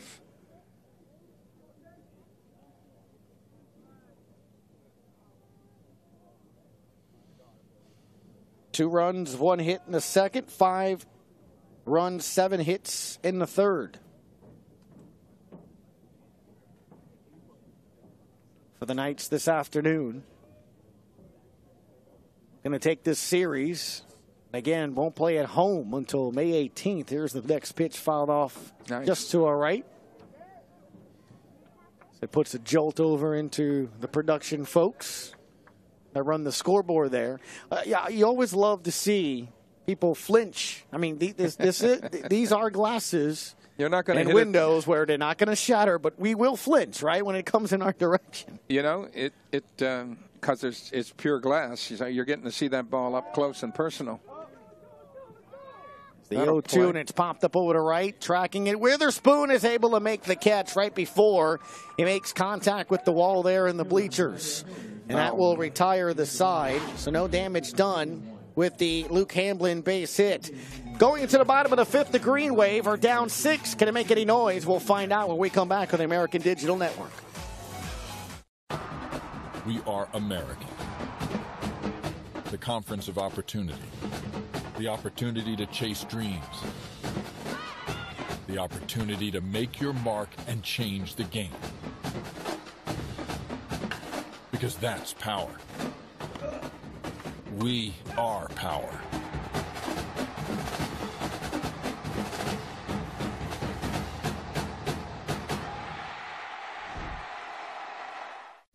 When it comes to learning at Tulane University, there are no boundaries. Architects and scientists in New Orleans, doctors and public health experts in Africa, history and language scholars in Latin America, legal students and professors in Europe, business students in Asia. Tulanians are all over the globe, and the world is their oyster.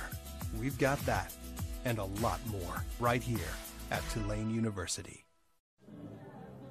Welcome back to Greer Field Turchin Stadium in New Orleans. The UCF Knights up 7-1 over the Tulane Green Wave. We mentioned, Ron, that for UCF, they will continue to be on the road here. They will take on Miami on Wednesday, away from Orlando. Then at Cincinnati for next weekend's series, play at Florida Atlantic, and then host South Florida to wrap up the season. Lots of home games to begin the year, so they are playing their road games right now. And for the Tulane Green Wave, Houston next weekend. There right now looks like they will at least be in first place in the conference. They're trailing 1-0 at UConn, but are up a game against Tulane right now in the conference standings. And the Wave have a few more at-bats to try to come up with 6 runs, as the first pitch over to Hunter Hope is low for a ball. Well, got to get them in bunches, or I guess just slowly work your way in. Against a guy who's pretty comfortable. This is another day at the office for Joseph Sheridan. It looks like a guy knows how to pitch with a lead, although, you know, he's missed with a couple here. Surprised being a freshman? No, I mean, look at Selesky. It's sort of similar stuff, except they haven't asked as much of Selesky, but this guy's done well. 3.21 ERA coming into this. That's in this conference, that's good stuff. That is got good a couple stuff. of accolades here as well, Ron, from what he did in his time in high school here. 2 balls, 1 strike over to Hunter Hope. Yep, majoring in criminal justice. So he's not giving anything away, and you're not stealing anything from him. You and I did the ball game here on line back when the game 1 of the UConn series for the Tulane Green Wave, when they swept the UConn team that was in pretty good shape at the time. Hadn't lost in the division. strikeout there by Sheridan. Well, there you go. But in subsequent weekends, Tulane lost 2 out of 3 at Houston, and then they lost 2 out of 3 at East Carolina. And they were still in good shape as this weekend series began, because this is the parity in the American Conference, Athletic Conference, is astounding, but it's starting to separate. So this freshman pitcher, Sheridan, as he now faces Jake Wilsey, second baseman for the Green Wave, is behind in the count 1 ball, no strikes. Named first team All-Conference Seminole County Player of the Year and Central Florida Player of the Year. Also at his high school run, all-time leader in wins, starts, and innings pitched. So as you said, it is another day at the office. He's been doing this for quite some time. Yeah, you know, he's been able to go out there in his freshman year and make good pitches. He's got a sense of the edge of the plate. Inside corner there for a strike. You know, we always touch on the importance of Friday and Saturday starters in college baseball. And we tend to sometimes forget, I guess, fans, that Sunday game. And sometimes it can be rubber games of a series, but also the importance of just picking up that extra win. And, Ron, I bring that up because before we started, I mentioned Tulane this season, as this one's fouled over to the left side. They're 1-9 on Sundays this year. And to I guess the luxury for Coach, Lovelady over there, for UCF is to have a guy on a Sunday that you know is going to go out there and give you a chance to win. You pick up another win. Yeah. It can get you a sweep. It can win you a series. It's a lot. It's a pretty good luxury to have a guy that, maybe he will be a Friday, Saturday starter for you, obviously. Yeah, I think knowing that your pitching was questionable coming in here, Trent Jewett looked at it, and he had Ross Massey penciled in as his starter on the weekend. So it's going to be grounded over to Bozeman, makes the play, and the Baton Rouge native makes it 2 out in the inning. Ross Massey just struggled, a left-hander, senior left-hander, and a guy that you thought could get you a little something, and he just, look, he gave it what he has, but he had just something went away. He used to be a command guy, right. Massey, but couldn't throw strikes. And when it's you feel for a guy that all of a sudden can't go out there and do what you've seen him do again and again, and it just all went downhill quickly. And then so Sunday was a vacuum, and yet for Tulane to be playing in the hunt, and how they turned around a 2-12 run they had early in the season, right, to become relevant at least late into the American Athletic Conference race is astounding to me, because these are some solid teams, and UCF is one of them. Cody Hosey, the shortstop for the Green Wave, flied out in the second inning. Popped it up to the catcher. A nice talk with Ryan Klosterman, his infield coach, assistant coach here, actually in his 5th season with UCF. A couple of years he played with the Zephyrs when we were the Zephyrs before they became the Baby Cakes. But this is a shot over the left, but it'll be fouled. Guy that made the transition from professional baseball into college coaching.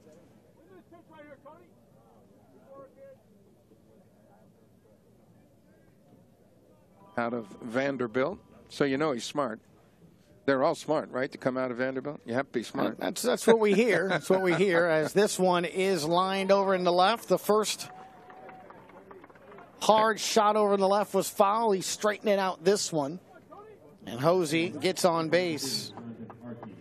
As Sheridan was just cruising along there. Yeah, it was a pretty good pitch. 2 outs here in the inning. All right, so they got 5 runs, UCF did, with 2 outs, or 4 runs, I believe, with 2 outs.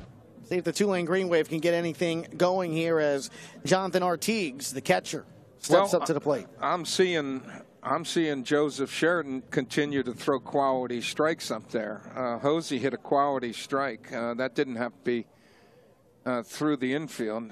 He just put a good swing on it and squared it up pretty good. But I'm seeing a guy out there still throwing good stuff, good location. He's moving the ball around. He's doing what he came as advertised, a guy that knows how to pitch, adds and subtracts to a lot of his pitches. He's got some fade on his fastball. You know, he can let his fastball fade a little. He's got a cutter, slider thing, so he's adding and subtracting on his slider.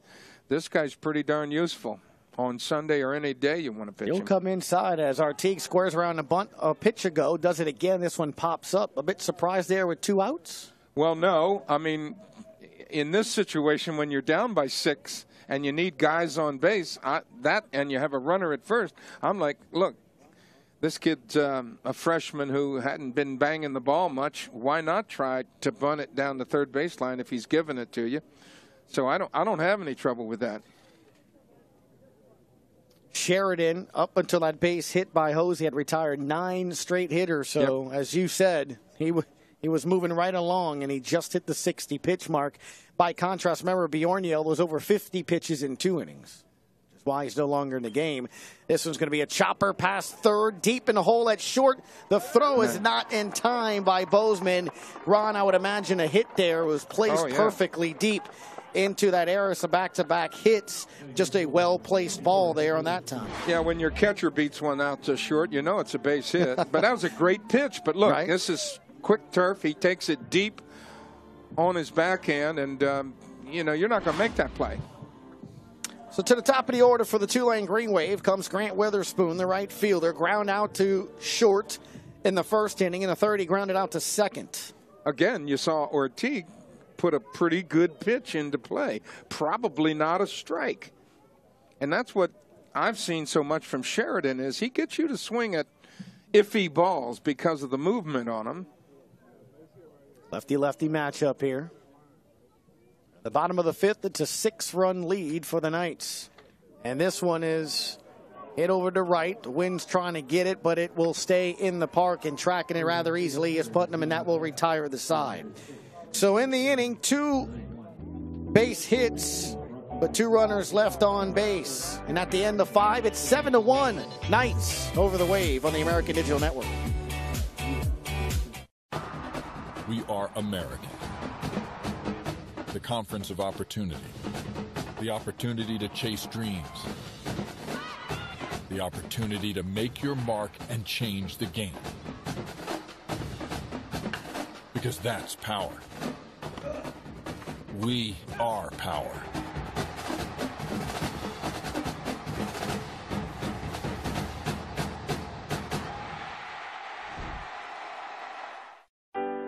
Access to traditional prosthetics for kids is challenging. At Luminous, my goal is really to give them a chance to chase their dreams and to instill confidence so that they can go after whatever they want. De ver o sonho meu, do meu filho, sendo realizado. Isso não tem preço. The labs at UCF were so instrumental. I couldn't be in a better place. This is where I call my home. The Yukon Huskies won the tournament last year. They had a good start. Ron Swoboda, Gus Kattengell with you here as well. The conference tournament coming up around the corner. Just 2 weekend series remaining. Speaking with several people from both sides, UCF and Tulane side, they agree on one thing, Ron. It's anybody's conference tournament, they feel, this year. And I don't know if that's a good thing or a bad thing. I think if you're a team that's maybe struggling to have the wins, hey, it gives you hope because at the end of the day, we know how it works. Win your conference tournament, you're in regional play. You're right. And, mentioned before what an amazing comeback for Tulane to get it together and become relevant. It's going to be a lot tougher if they walk out of here with an L with only 2 weekends left. But you lost 2 out of 3 the last 2 weekends. So Tulane, who was really headed for awfulness, turned it around in a big way. But, you know, with the other quality you have in the teams at the top, in Houston, USF, South Florida. Bozeman. And this club we're watching today, the Knights, as Bozeman grounds out. A hot shot over to Hosey, who retires him.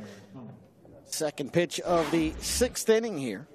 Yeah, this is a tournament you're going to want to watch. That ball right out over the plate hit Beautiful hard. location, too, by the way. Yeah. Say that again?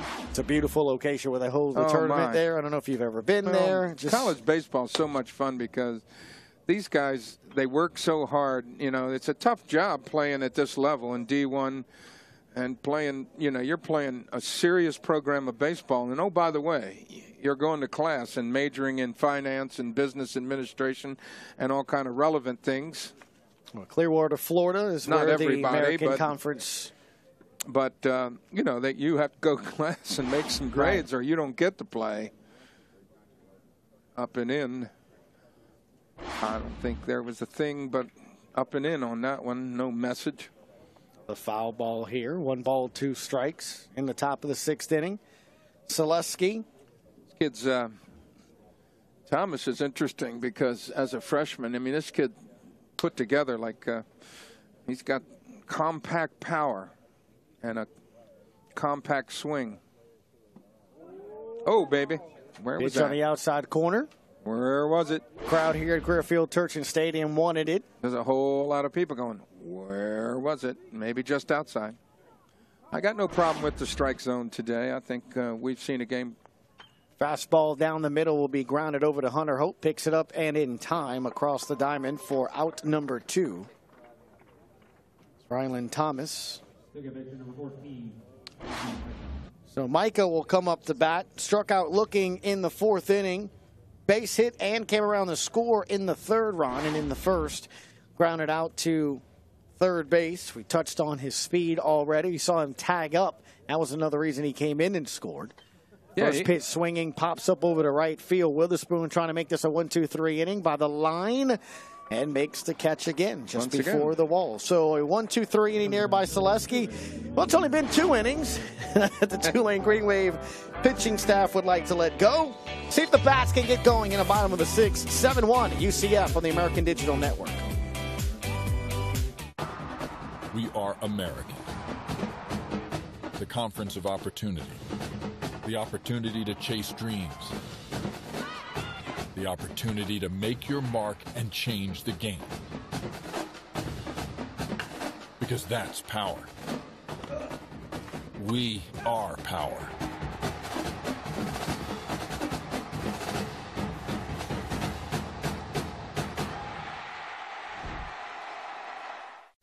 When it comes to learning at Tulane University, there are no boundaries. Architects and scientists in New Orleans, doctors and public health experts in Africa, history and language scholars in Latin America, legal students and professors in Europe, business students in Asia. Tulaneans are all over the globe, and the world is their oyster. We've got that, and a lot more, right here at Tulane University. Folks, taking advantage of an absolutely gorgeous Sunday afternoon. 81 degrees at the start of the game today, Ron. Low humidity. Not many days like this you can normally say here in the South, much less New Orleans as well, Orlando as well, right? The land of humidity and heat for the most part. It's just absolutely gorgeous. It's been unbelievable. Yeah, not many, as you call them, puffs of clouds, if at all. Gorgeous sunshine bathing here on this artificial surface. How many days have we had in New Orleans, other than the rain in the middle of last week, where it's been starts out in the mid-60s with no humidity and just a beautiful Chamber of Commerce day. Here's pair of groundouts for Lex Kaplan, 3rd base and 2nd base in the 1st and 3rd inning. The left fielder for the Tulane Green Wave to lead off the bottom of the 6th here. All right, so you're starting to run out of outs here. Important to get on base no matter how. You still got a few, and you know, the challenge is if you somehow figure out how to get to Joe Sheridan, who doesn't seem to want to. On the inside nub. Play in time is no. Pushed off the base. As Sheridan says, he got the side of the base. Yeah, I'd like to see that one again. First place umpire Salgio Camantonio. That would be ruled an error if you missed the base, but the throw was in time? Maybe. I don't know. Yeah. We see Ryland Thomas fielded it, tossed it ahead to Sheridan, and the umpire says he never stepped on the base. Well, he thinks he missed that near corner, and that's what... You see the umpire there having the conversation. Sal... With Greg Lovelady. Here's one more look, Ron, from the side. Slow it down here. Yeah, Giacomantonio. The throw beats him, but... He might have had a little bit of that corner, but from the angle, he didn't get it. So. Here we go. Here's the old, let's have a conference here to see who saw what. So the umpires will have a meeting. Yeah, I don't know who could see it better than the first base umpire. Asia Howard being asked. Watch the near corner. He's got the throw, and he thinks he probably brushed the side of it. You know, he's aside of the ball base. Definitely beats he's not it, standing on the base, obviously. But after a conversation, all three umpires say safe. So Tulane will have the leadoff runner on.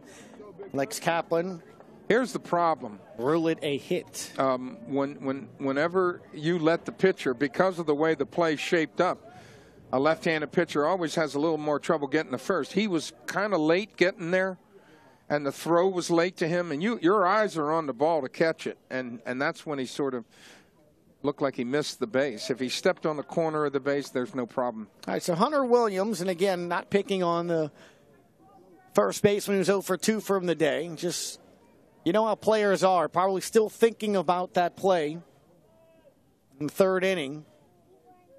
Tulane could have gotten out of the inning with giving up just one run with 2 outs. Couldn't pick up a low throw by Hunter Hope that skipped on him at first base, and 4 runs came in after. So what do you rule on that play? Is that an error on the pitcher? The throw was in time. They're calling it, indeed, an error. Yeah. It is an error. Well. Yes, yeah, you're right. E1 by not touching it. Swing and a miss by Williams. Point I was bringing up. The play in which he was involved in that led to 4 runs later on by UCF is, you know, I'm sure he'd like to make do here with the swing of the bat. And to your point, as you mentioned, a lot of times just stay in and try to make a big inning rather than swing at a bad pitch. You can't be in a hurry against this guy. Well, he pops it up over to right, trying to make a run over his Micah using that speed. And he makes it over the shoulder catch and throwing the first, not in time. That's a heck of a play by Micah, the second baseman, because Putman, Ron, was playing deep. Yeah, he's real deep. And Micah got on his horse and showed that speed. I mean, he catches that pretty much in right field. Plus, he's got a thought in his mind. I'm going to make sure he's not messing around at first base. He turned and threw like he had to play at first. Yeah. He did not, but he turned and threw it like that. Garrett the Hart. Now at the plate. Also, another tough pitch swung at. I haven't seen Hunter Williams just has not swung at strikes today. 0 for 2 or for Tulane's designated hitter, and he looks at the first pitch in there for a strike. And again, you cannot not be impressed by Joseph Sheridan here. Yeah, he works quick, Ron. The defense is on their toes because he's going to put the ball in play, but he locates it. It's just you don't get good, solid contact on the ball, I guess is what you're talking about. You're just not seeing a lot of pitches coming through the happy zone in the fat part of the plate. You're just not seeing it. Another one just disappears, and you see a little frustration there by DeHart. And again, this guy's a freshman, and you're chasing. You're coming off a slider. Yeah, you're coming off a slider away. You're pulling off it, and it's outside. So it's like he's fooling them, and they're. Tulane is kind of helping a little bit, but I'll bet you if you watch this guy pitch against a lot of teams, you'll see a lot of this because I'm impressed with his ability to move the ball around, and he looks like he's a little tough to pick up. All these things inure towards the benefit of a young freshman left-hander who's doing it. Look, he's 8-3 on the season, Ron, so he's obviously been doing this really well. 51 strikeouts, 22 walks coming into the season. So, again, it just gives you an idea. Yep.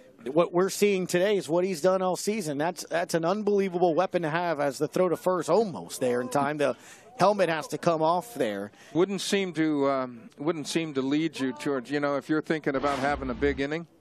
This isn't the kind of guy you have a lot of big innings on. Look at that move. Yeah. He did look like he was coming home, and that ball comes the first there in a half. But again, it goes back to what I was saying with Lovelady. It's a weapon to have, to know that on Sundays you're going to have a quality starter. He's going to keep you in it, at the very least. Here's the pitch to the plate, and swung on, popped up left field. Tracking it is Marsh, under it. Out number 2. DeHart has flied out to left field 3 times in this ball game, lefty to lefty. Did it in the 2nd, in the 4th, and in the 6th.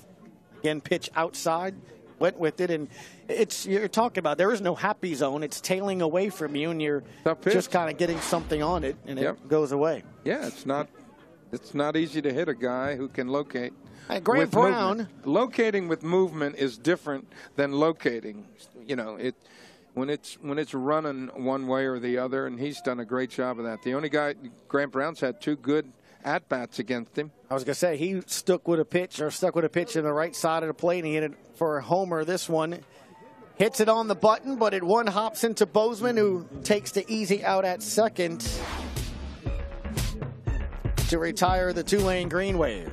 7-1 at the end of 6 on the American Digital Network.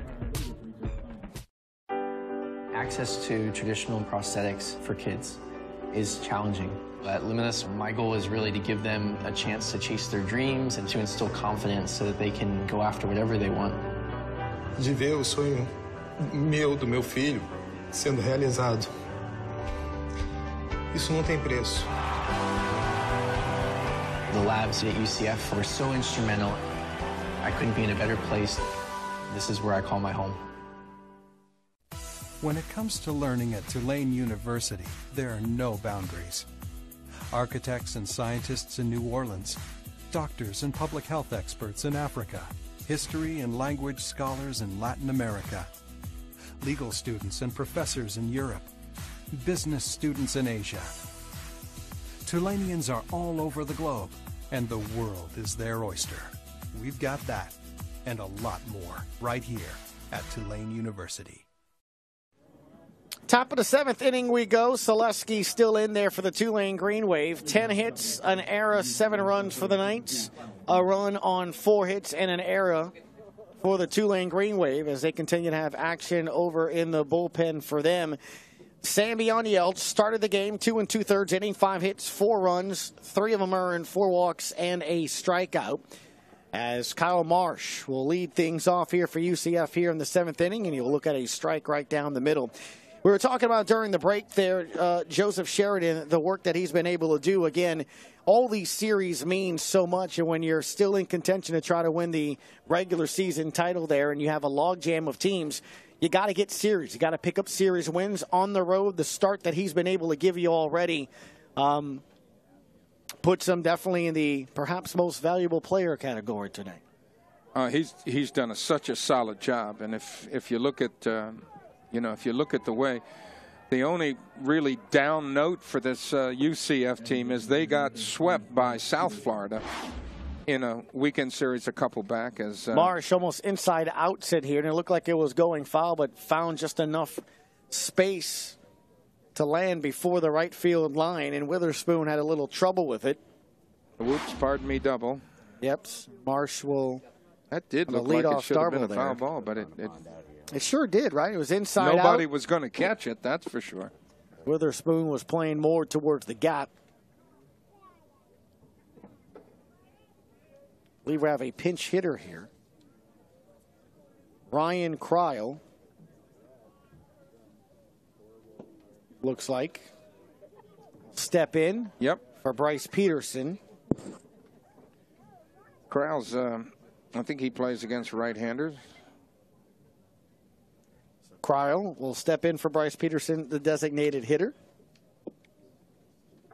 And he will send one in the center. Brown tracking it, calling it, and will have the first out of the inning.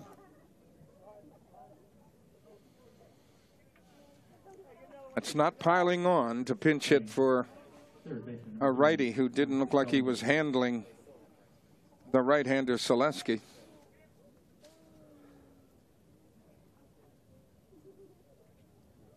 Cam Gellinger, the third baseman, struck out in the second, had a double and an RBI in the third, and grounded out, or lined out rather, over to left field. Yeah, he hit it pretty good to left And field, the handled fifth inning. by Kaplan there. They'd like to get another run, and in baseball, the clock's not going to save you. It's not going to run out. You don't know how many runs you need. Kyle Marsh over at second, and ground ball right at the pitcher. Selesky looked quickly to second, but decides to go to first. Didn't look at the runner at all, did he? I think it was maybe out of habit, or because Marsh was gone on contact, and he makes his way over to third. But now 2 outs are away in the inning here. Solid contact, but right at it. Nice job by Selesky to field it. He took a quick glance and saw there was no one standing at the base. Yeah, he Went over looked to at. first. He did look at second, but the runner was going to third. Logan Heiser lines over to short. Grant Brown trying to get over it. Not going to get there in time as it drops. A run will score, and it's a double as Brown was on his horse from the very beginning. Again, Witherspoon. It's in the right field area, but Brown made the play out there. Yeah, there was no. Even if he lays out, it's a tough ball to catch. A right-handed hitter drops it short right center. The only thing could have saved you was if you picked up that runner and threw him out at third base. And deep outfield, and just could not get it there in time. So another run comes in with 2 outs.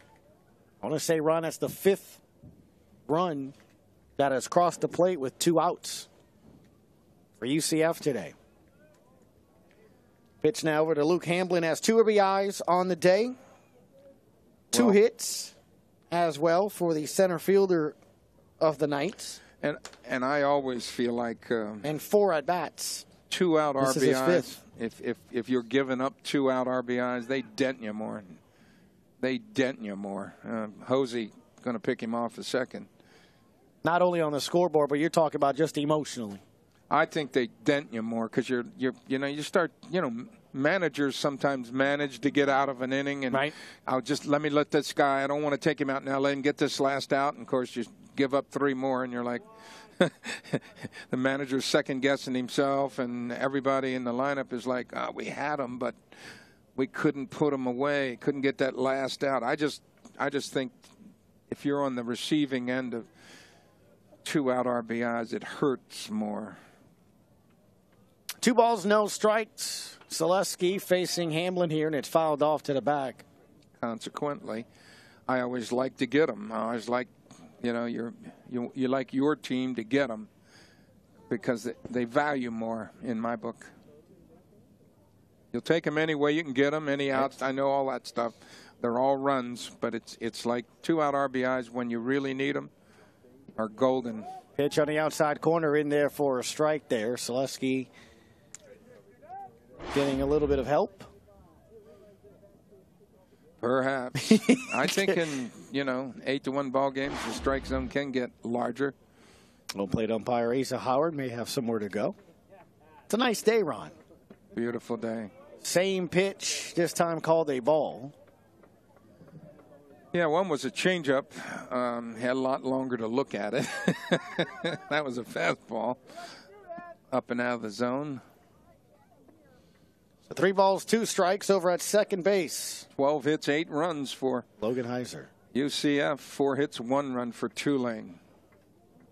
Inside pitch, and it's swung on down the line into the gap. That'll be a double. That'll be another RBI as the Knights continue to put good swings on their plate appearances, Ron. I want to say that's 4 or 5 doubles now in this game. 3 in this inning.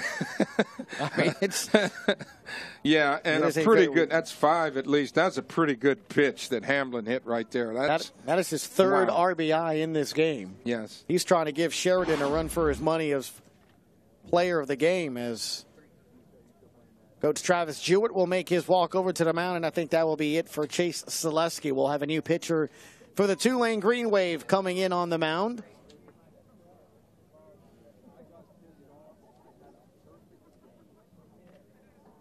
It looks like Keegan Gillis. Keegan Gillis is going to be the new pitcher for the Tulane Green Wave here. As Selewski will exit, we'll give you some details on Gillis when we come back on the American Digital Network. We are American. The conference of opportunity. The opportunity to chase dreams. The opportunity to make your mark and change the game. Because that's power. We are power.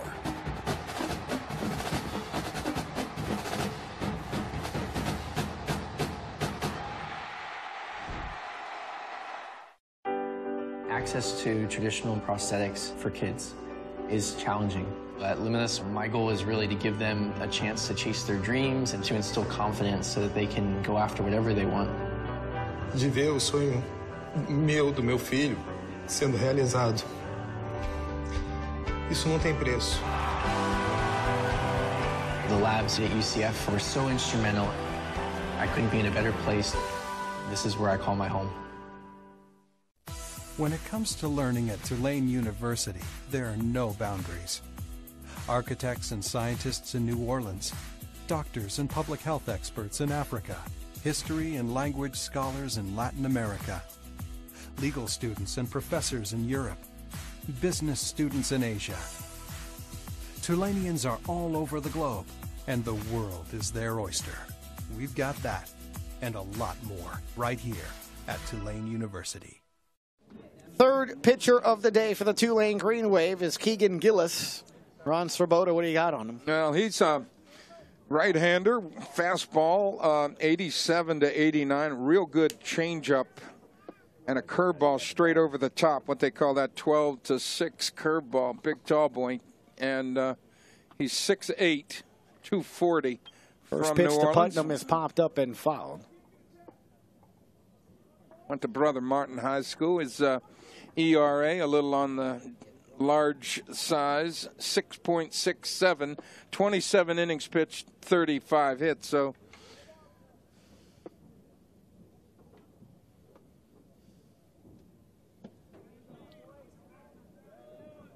fastball down and away.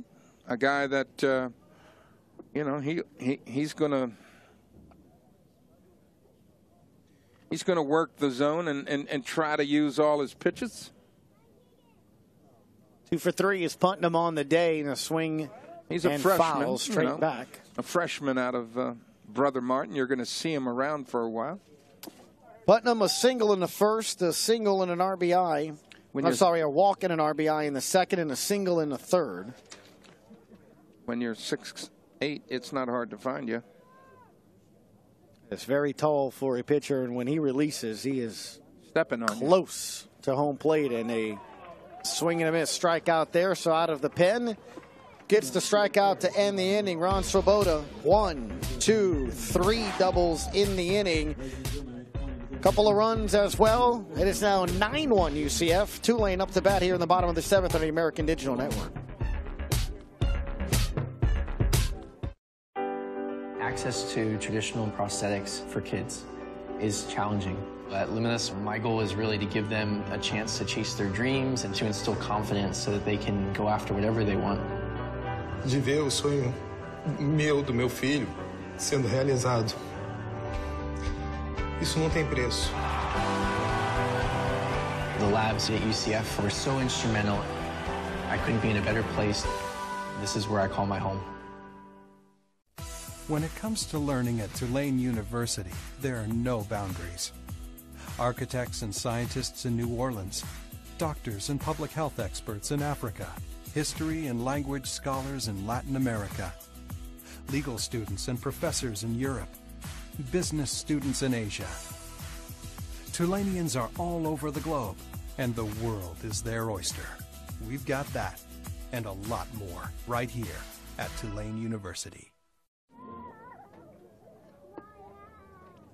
Welcome back. 9-1 is your score. 7 innings almost complete here. The Green Wave getting a shot to Bat here in the bottom of the 7th.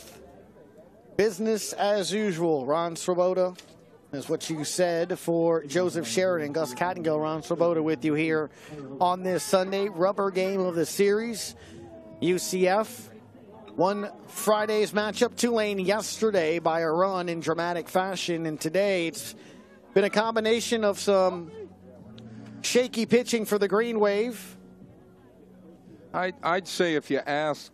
And some solid hitting for UCF as well, but also the pitching of Sheridan has been really to help out as well. Hunter Hope, first pitch swinging over to center field for out number 1, and that's something we've seen a lot today from Sheridan. Tulane attacking that first pitch, and it hasn't been a very hard hit ball. No, I think you need to be a little more patient against a guy with the command of that may not save you. I'm saying that like it's easy to do, okay? I'm not suggesting it's easy to do, but I'm saying you need to be a little more patient and make this guy throw you more quality strikes. Well, to your point there, Jake Wilsey at the plate now for the Tulane Green Wave.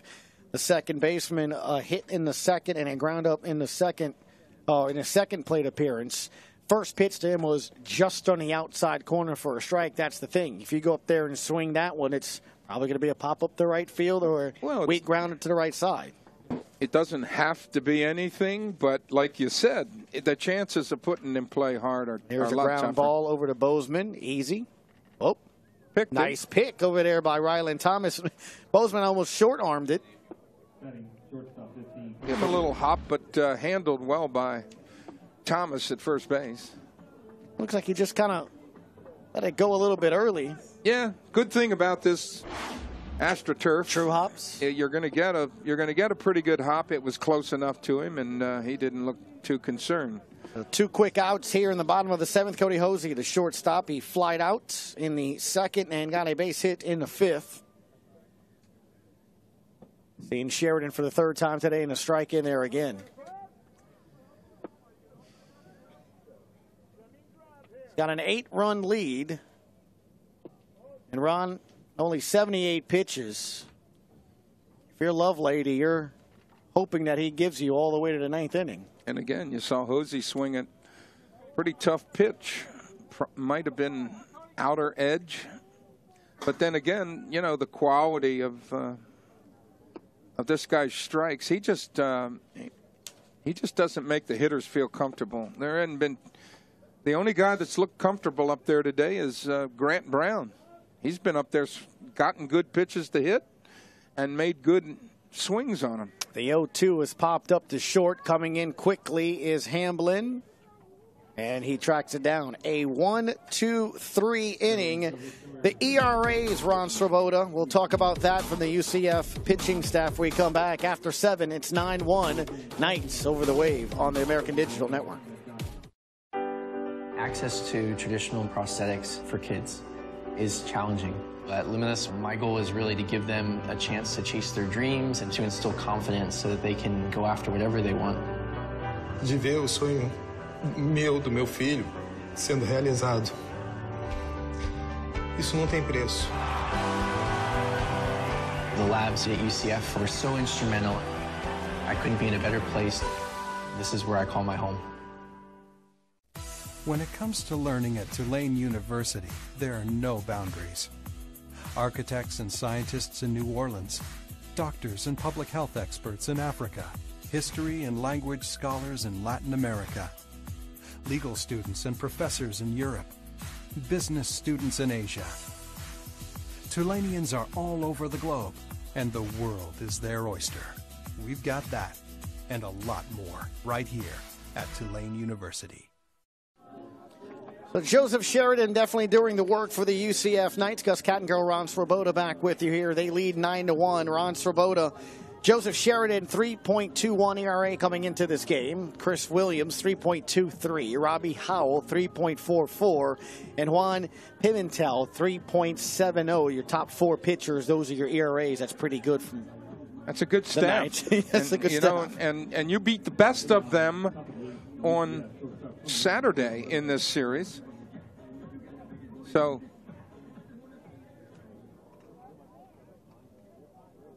Bozeman will lead things off here in the 8th inning.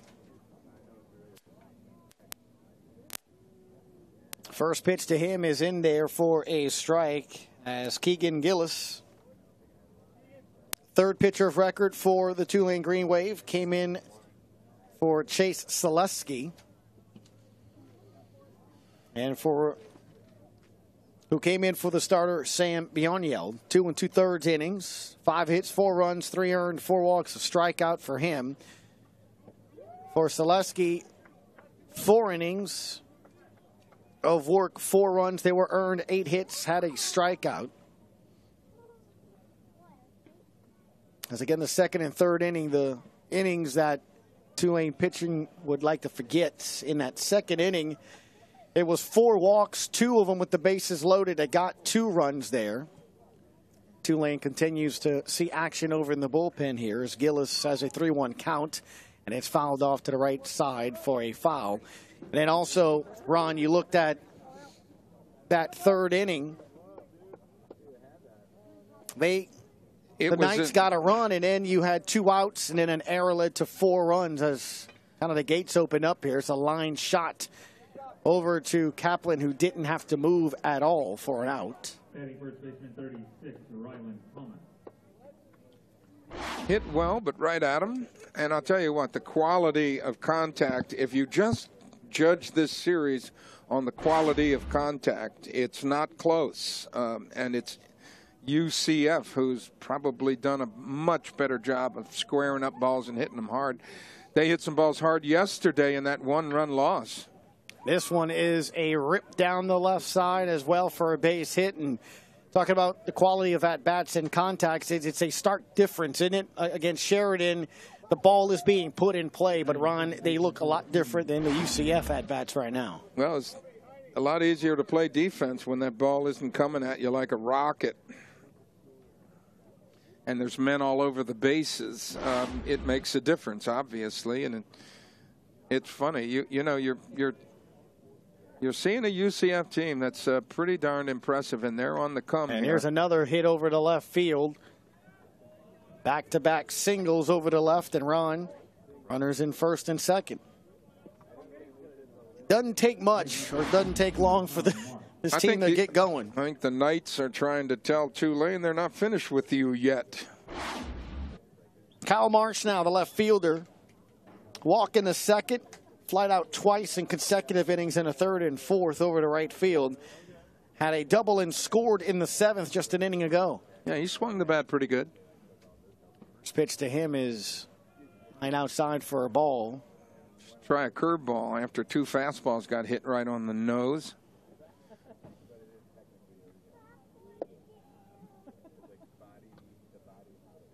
The Knights on the season 32-15, and this is a rocket into the stands. Look out. You can hear it bouncing around into the chairs there. Really? Tell you, one in the section 110 over there, and there's a bunch of people, their backs turned to home plate. It's lucky that it actually hit that top row of seats because that was a rocket. That should have at least gotten some attention down there. They didn't even turn around, and I guarantee you it'd have been some EMS attention. Well, they're discussing weighty issues, you know, politics and what's happening in the world today. You know, these are young and aspiring leaders sitting at a ball game. Maybe there it is. You see just at the top of the picture there, those people standing up all had their backs turned right behind the lady with the umbrella. They're not students. Yeah. 1 ball, 2 strikes here, and it's outside. Trying to create a scenario there that didn't exist.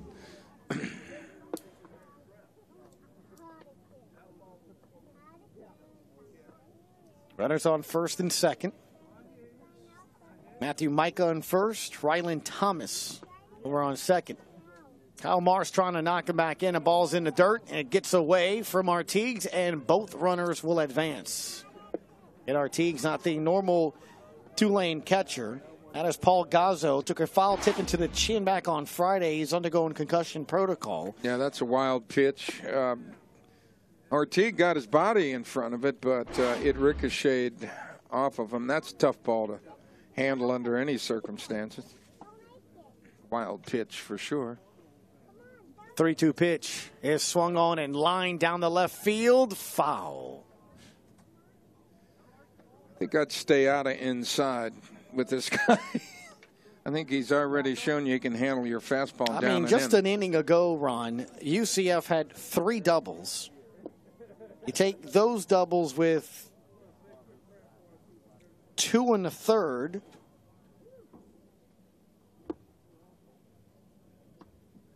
That's 5 on my scoreboard. Yeah. That scorecard that I have that are doubles. When you have to pause to see just how many doubles a team is hitting, it kind of gives you an idea of the kind of afternoon they've had today. As action continues in the Tulane bullpen. I don't know that they've ever had a 5 double game. The last time they had a 4 double game was against Tulane in 2010. Popped up over the short center. Brown fields it, tagging at third, and scoring will be Ryland Thomas. Good at bat. So an RBI by Kyle Marsh there on the fly out. Back center. flyer? Yeah. Sacrifice fly for out number 2. That'll bring in double digits. Ryan Cryle.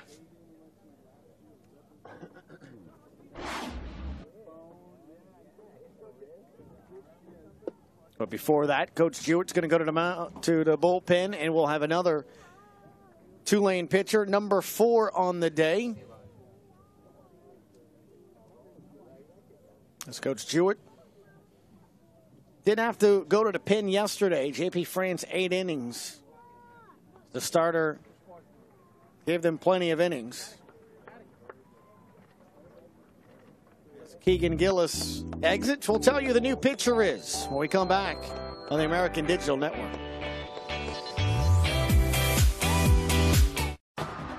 We are American. The conference of opportunity. The opportunity to chase dreams. The opportunity to make your mark and change the game. Because that's power.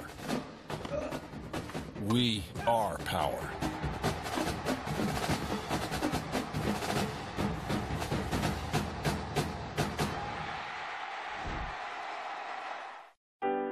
Access to traditional prosthetics for kids is challenging.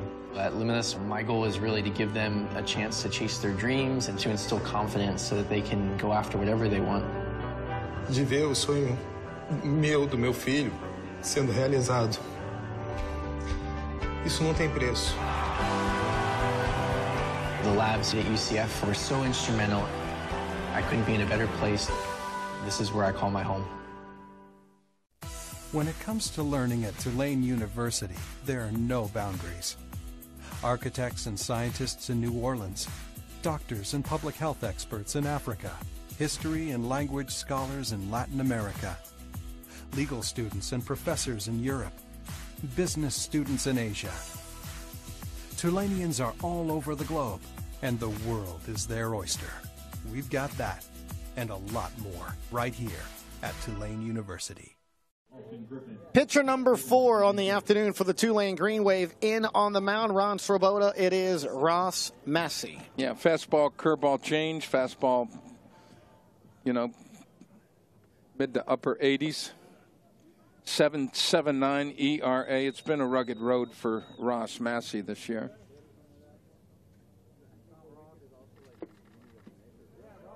First pitch is a strike. Austin Griffin pinch hitting for UCF. Austin Griffin. Massey, a sophomore, was kind of penciled in as the... Griffin, the 3rd player to bat in this position on the lineup. Bryce Peterson opened up. Ryan Cryles was next. Now Austin Griffin. With the left-hander coming in there, he's got some lefty-righty he can do in that slot. And here's the pitch on the outside corner, swing and a miss. So, wow, you hear the crowd. Ross Massey likes to see, or the crowd likes to see Ross Massey come out.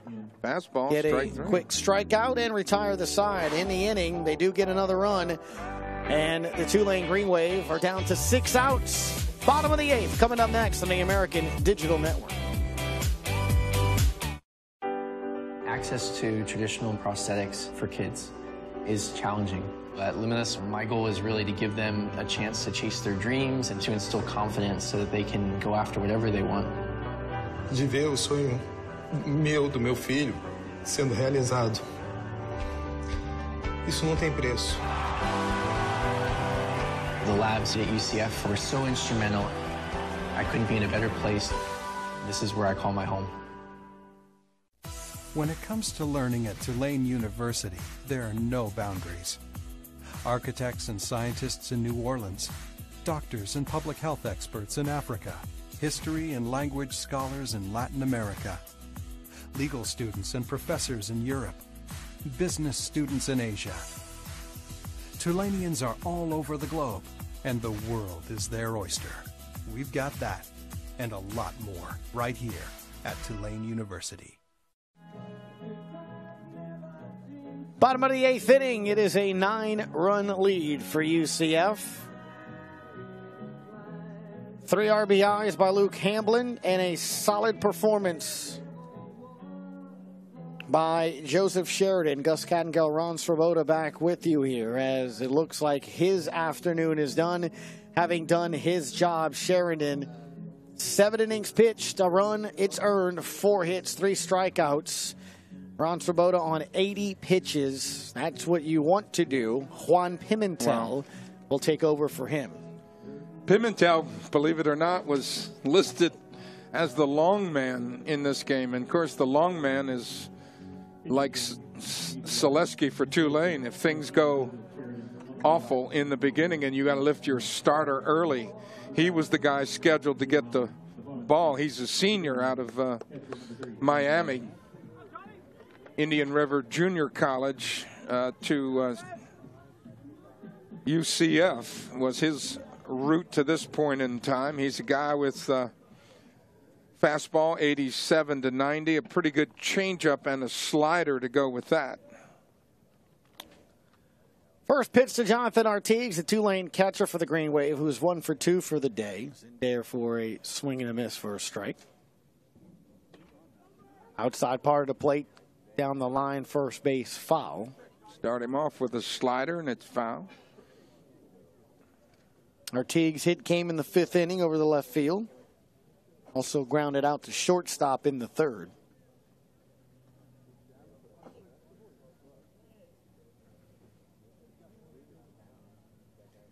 Artigues has a base hit in this one, so he helps himself a little this year in what's become a 10-1 route.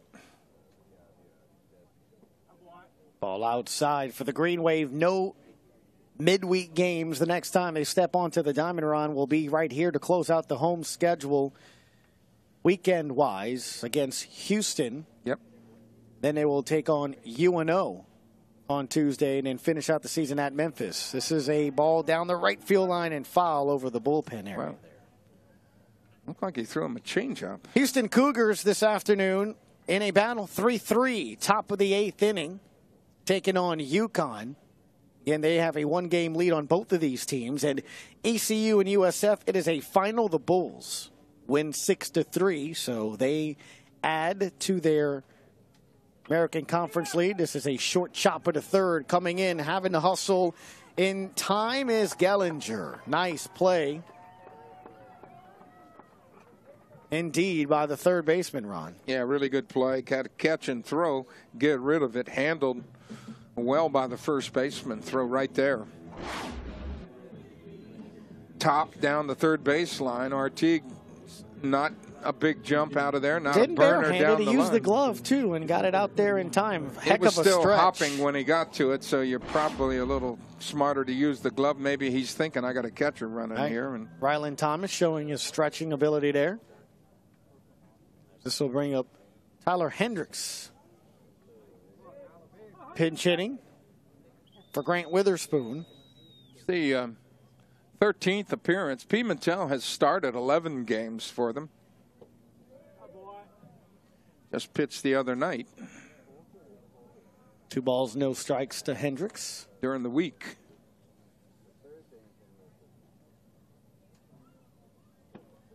So this works as Hendricks 216 on the season. this is like a like a between start workout for Pimentel, who is a weekday starter for him. Probably something of that nature here because Sheridan was moving along. You have a 9-run lead. This is maybe to get some time on the mound for him as he throws 4 straight balls over to Hendricks. It's this or a bullpen. So he will go on over to first base. That'll bring up Kobe Owen, pinch hitting for Lex Kaplan. So Coach Travis Jewett, back-to-back players off the bench, giving them some at-bats, Ron. I think that's what it's about. First pitch to him is outside corner for his strike. So USF, they won. They improved to 12-6. Houston tied right now. They're 11-6 going into this game. UCF and Tulane into this afternoon's game, both at 10-7 in conference play. As Owen fouls us over to the right side in an attempt to snag that. The gentleman in the Tulane shirt missed it. That wasn't Mike Johnson, was it, of the Greenbackers? He got it off the ricochet, though. So do you still give him credit? He missed it on the initial catch. It hit the chair behind him, and on the ricochet, he did grab it. Proof is in the pudding, and the pudding's in his hand. There you go. He's Doesn't got matter, it. doesn't matter how you got it, right? Yeah, in the stands, just get the ball. The 0-2 pitch. Where was that? Coach Lovelady would like to know that, and the UCF fans. Ron, a better look at it. Yeah, well, borderline. But Heiser down low on it. Sometimes you can be too low. The 1-2. Low again. 2 balls, 2 strikes. The first-year head coach of these UCF Knights is, of course, Greg Lovelady, and he's a former catcher. Outside corner, called it a strike. Mm-hmm. That Kobe Owen not. Didn't look as close as the one he called a ball 2 pitches ago, but let's see. Starts outside and well run. Wow. It Zone got big, didn't it? Stays outside. I told you it's a beautiful day.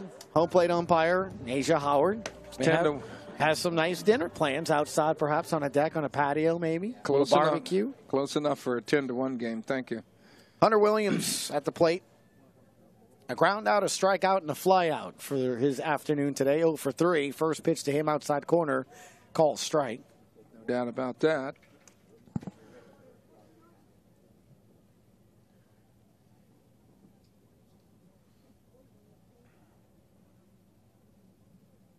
Came into the game batting .350, now down to .345 on the season. Inside. He picked up over by Micah. Bozeman, rather, and he throws him out over at short. Beautiful play, deep short, picked it up and got him there in time. So Tulane done in the 8th. 9th inning action coming up next, 10-1 UCF on the American Digital Network. Access to traditional prosthetics for kids is challenging. At Luminous, my goal is really to give them a chance to chase their dreams and to instill confidence so that they can go after whatever they want. De ver o sonho meu, do meu filho, sendo realizado. Isso não tem preço. The labs at UCF were so instrumental. I couldn't be in a better place. This is where I call my home. When it comes to learning at Tulane University, there are no boundaries. Architects and scientists in New Orleans, doctors and public health experts in Africa, history and language scholars in Latin America, legal students and professors in Europe, business students in Asia. Tulanians are all over the globe, and the world is their oyster. We've got that, and a lot more, right here at Tulane University. We played 8 innings, and UCF looking to stay pace and keep pace with the South Florida Bulls, setting up, Ron, what will be a very interesting season finale series That's Central Florida. They will host USF. Yeah, I mean, the issue will not be settled by what happens here today. I mean, you either make your chances better or worse. UCF has obviously made their chances better, but and Tulane the opposite, but it's going to be an interesting finish. Massey back on the mound for the Tulane Green Wave. Came in last inning, faced a batter, and got a strikeout. I'd like to see him. Austin Griffin. Cam Gellinger scheduled to bat, and it looks like they have made a pinch hit, and it's Brooks Morgan.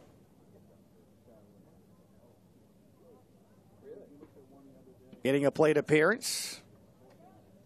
Tried to check his swing and could not. So Brooks Morgan batting .250 on the season, Ron. So both coaches getting some plate appearances for some players off the bench, and might as well have gone and swing at that one as Massey delivers here right down and low. That's 3 balls and a strike. Some of what we saw early in the year when Ross was just struggling with his command and his velocities were down. You wondered if he was hurt. And a swing and a miss. No, fouls it off. And you really want to see a guy like that solve it. He's a sophomore. He could do you a lot of good if he's the guy. Ron, he was solid a year ago. Yeah. He was a whole lot different pitcher. That pitch is inside for a ball.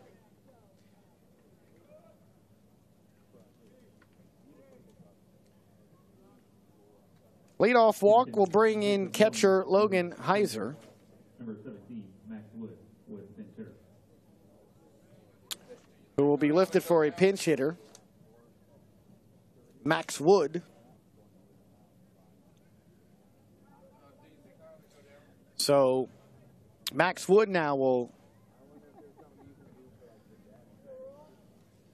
head on over as Ron Swoboda will start to make his way down here shortly. Luke Hamblin, perhaps we'll hear from him. Also, Joseph Sheridan of Coach, of course, Coach Greg Lovelady, following the game. As leadoff walk from Brooks Morgan has him over at first as Massey is even up here, 1 ball and a strike.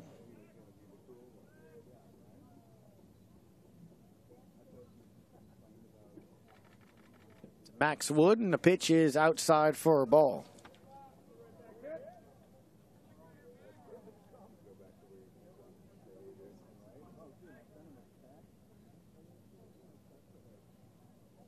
Two balls in the strike. Outside corner. Not close enough, so it'll be another ball.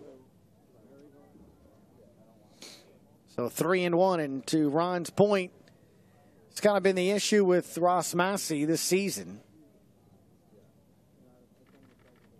Trying to find that strike zone and held on to that ball a little bit too long that time, so back-to-back walks. Okay, number 6, Luke Hamblin. Well, bring the Knights back to the top of the order here. Luke Hamblin. Center fielder's had a busy day. Grounded out to second in the first, then a walk and an RBI because it was the bases loaded. Then a hit and an RBI in the third. Then a hit in the fifth, and then a RBI double in the seventh.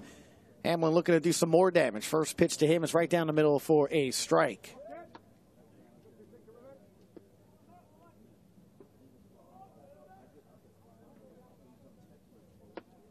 No outs here in the top of the ninth inning. 10-1 UCF with the lead. Hamblin sees the next pitch in the dirt for a ball. So 1 ball, 1 strike. Got Brooks Morgan over at second and Max Wood over at first. Massey delivers inside for a ball.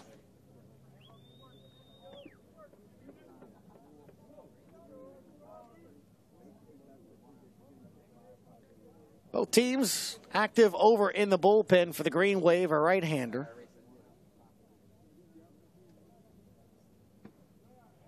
And that ball is called there for a strike. 2 balls, 2 strikes, and I wouldn't even really call it warming up just yet for UCF.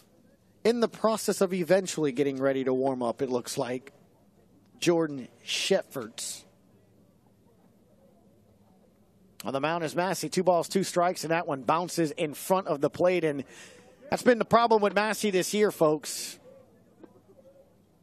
You can see when it's starting to bounce in front of the plate, just trying to aim it a little bit too much, that release point, holding on to that baseball just a little bit too long. Here's a 3-2. Ground ball over to Hosey.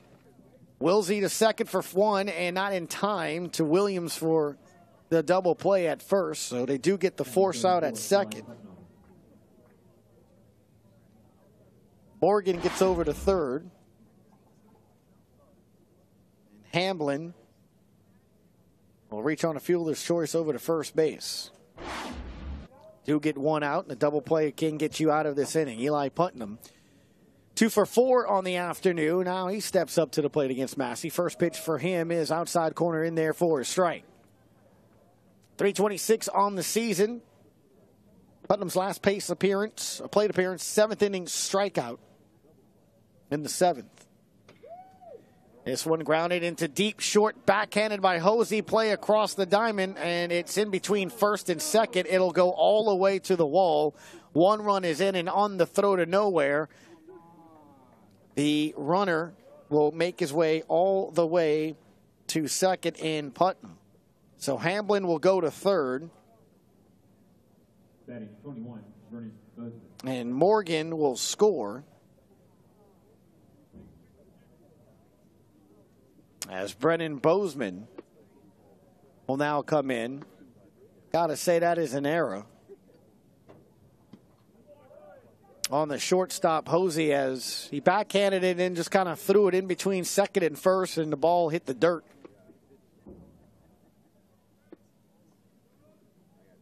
Infield slightly in over on the right side. I guess trying to cut off the play at the plate here as Massey's pitch is inside over to Bozeman. 1 for 5 on the day. That one was a big one in the 3rd inning. It was a hit. It was an RBI hit.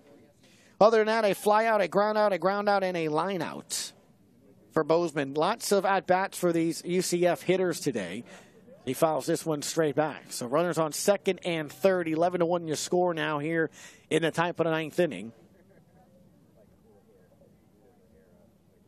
Knights with 1 across the plate in this one. Bozeman trying to add more. Ground ball over the second. Diving play by Wilsey. Looking to throw at home, and he's got someone in the pickle, and they do tag in time. Hamblin for the second out in the inning. And again, credit Wilsey, who made a great play over at second. Solid hit over there. Got it right off that short hop. Ran towards the runner. Threw at home out in front of Hamblin. And then the quick throw over to Hope with the quick tag. As Wilsey, solid play for the second out of the inning. I'll bring up Rylan Thomas, who swings and a miss over to Massey. So still 11-1. Runners on first and second now.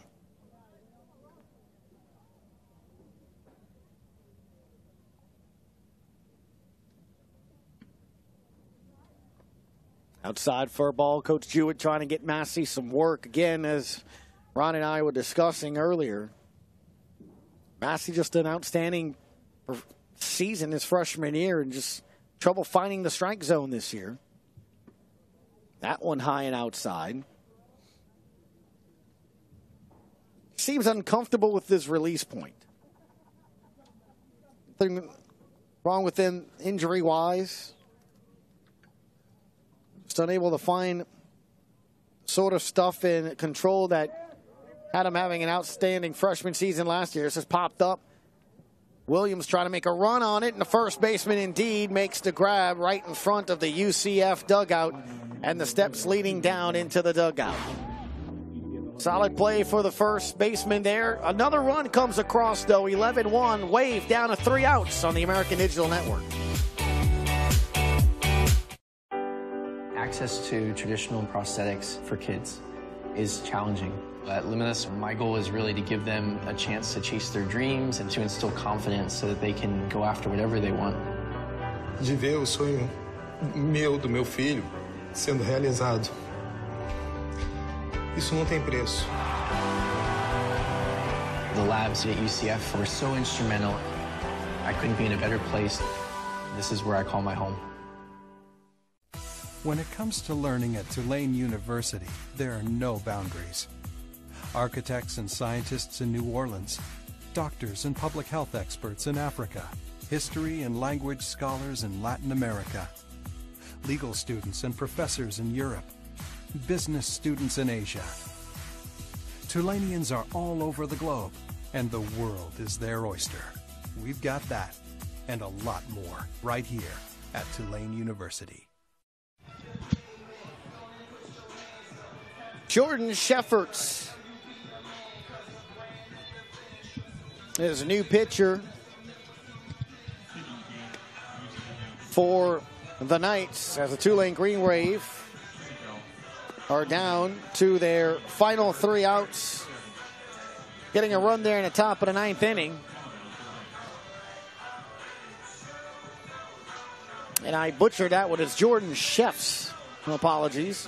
Jordan Sheffs, the new pitcher for the Knights. As the Knights just arm after arm after arm. Chef's 1.93 ERA on the season. 1-2 win-loss record. It's appeared in 21 games. 23 1/3 innings pitched. 33 strikeouts.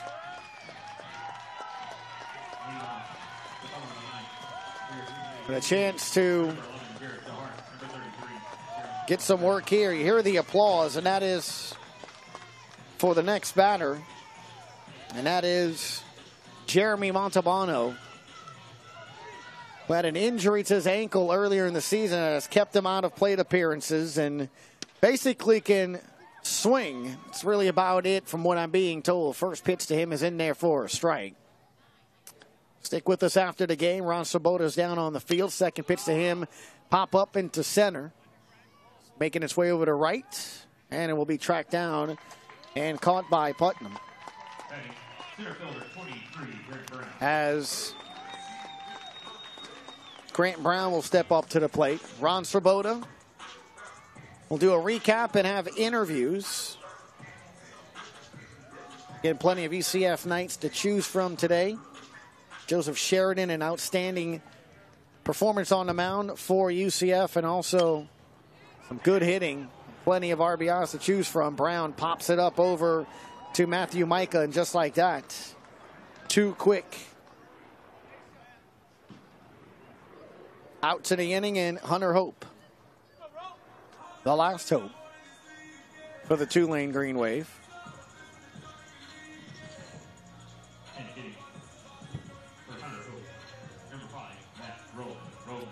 As Hope will be lifted for a pinch hitter. Again, both coaches trying to get some at-bats to some folks, and Matt Rowland getting an at-bat for the Green Wave. First pitch to him is a ball.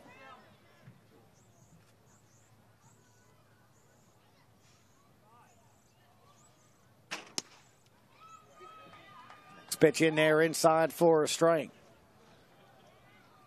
So next weekend series for Tulane is Houston here at Griffith Turchin Stadium. No midweek game. For UCF, it's at Miami on Wednesday, followed by at Cincinnati. Again, all setting up for that final weekend series. That should be a lot of fun over in Orlando as the South Florida Bulls defeated ECU 6-3 today. Remain at least a game ahead of UCF, barring a miracle here, winning this game to improve themselves in the conference standings. 12 wins.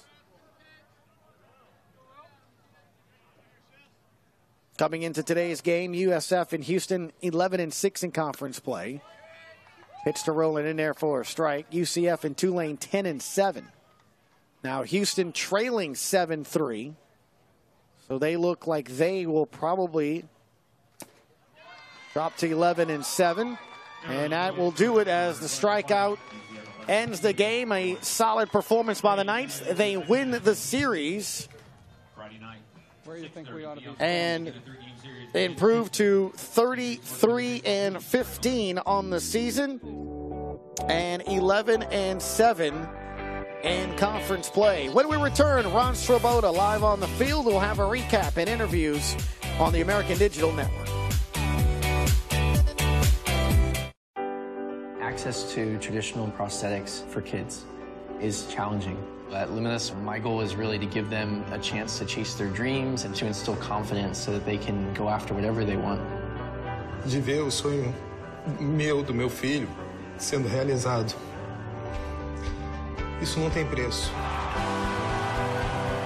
The labs at UCF were so instrumental. I couldn't be in a better place. This is where I call my home. When it comes to learning at Tulane University, there are no boundaries. Architects and scientists in New Orleans, doctors and public health experts in Africa, history and language scholars in Latin America, legal students and professors in Europe, business students in Asia. Tulanians are all over the globe, and the world is their oyster. We've got that, and a lot more, right here at Tulane University. We are American. The conference of opportunity. The opportunity to chase dreams. The opportunity to make your mark and change the game. Because that's power. We are power.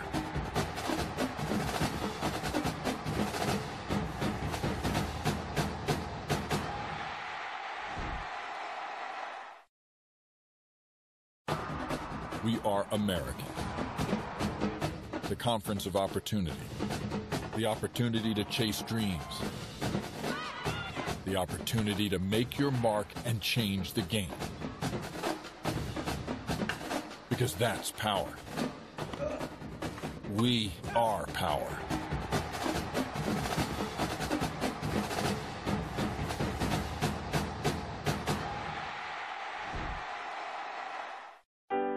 Access to traditional prosthetics for kids is challenging. At Luminous, my goal is really to give them a chance to chase their dreams and to instill confidence so that they can go after whatever they want. De ver o sonho meu, do meu filho, sendo realizado. Isso não tem preço.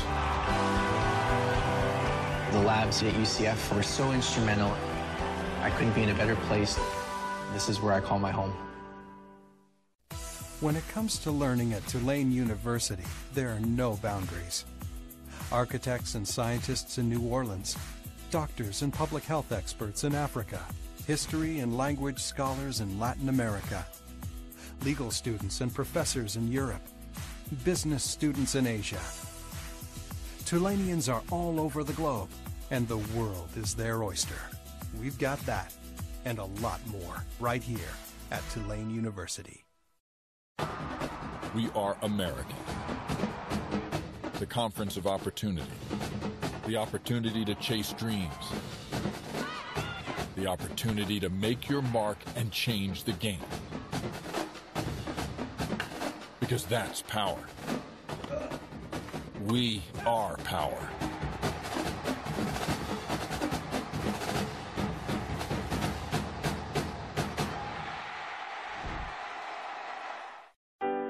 Access to traditional prosthetics for kids is challenging.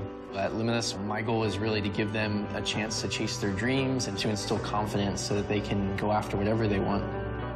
De ver o sonho meu, do meu filho, sendo realizado. Isso não tem preço.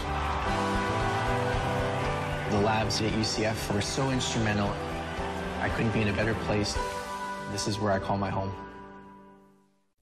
When it comes to learning at Tulane University, there are no boundaries. Architects and scientists in New Orleans, doctors and public health experts in Africa, history and language scholars in Latin America, legal students and professors in Europe, business students in Asia. Tulanians are all over the globe, and the world is their oyster. We've got that and a lot more right here at Tulane University. Welcome back to New Orleans. Final score, UCF 11, Tulane 1, as the Knights improved to 33-15 overall, 11-7 in conference play. And part of the main reason, Joseph Sheridan, starting pitcher for the Knights, 7 innings pitched, 4 hits, a run. It was earned. No walks, 3 strikeouts. Our Ron Swoboda is with the pitcher that only needed 80, Ron, to take care of business this afternoon.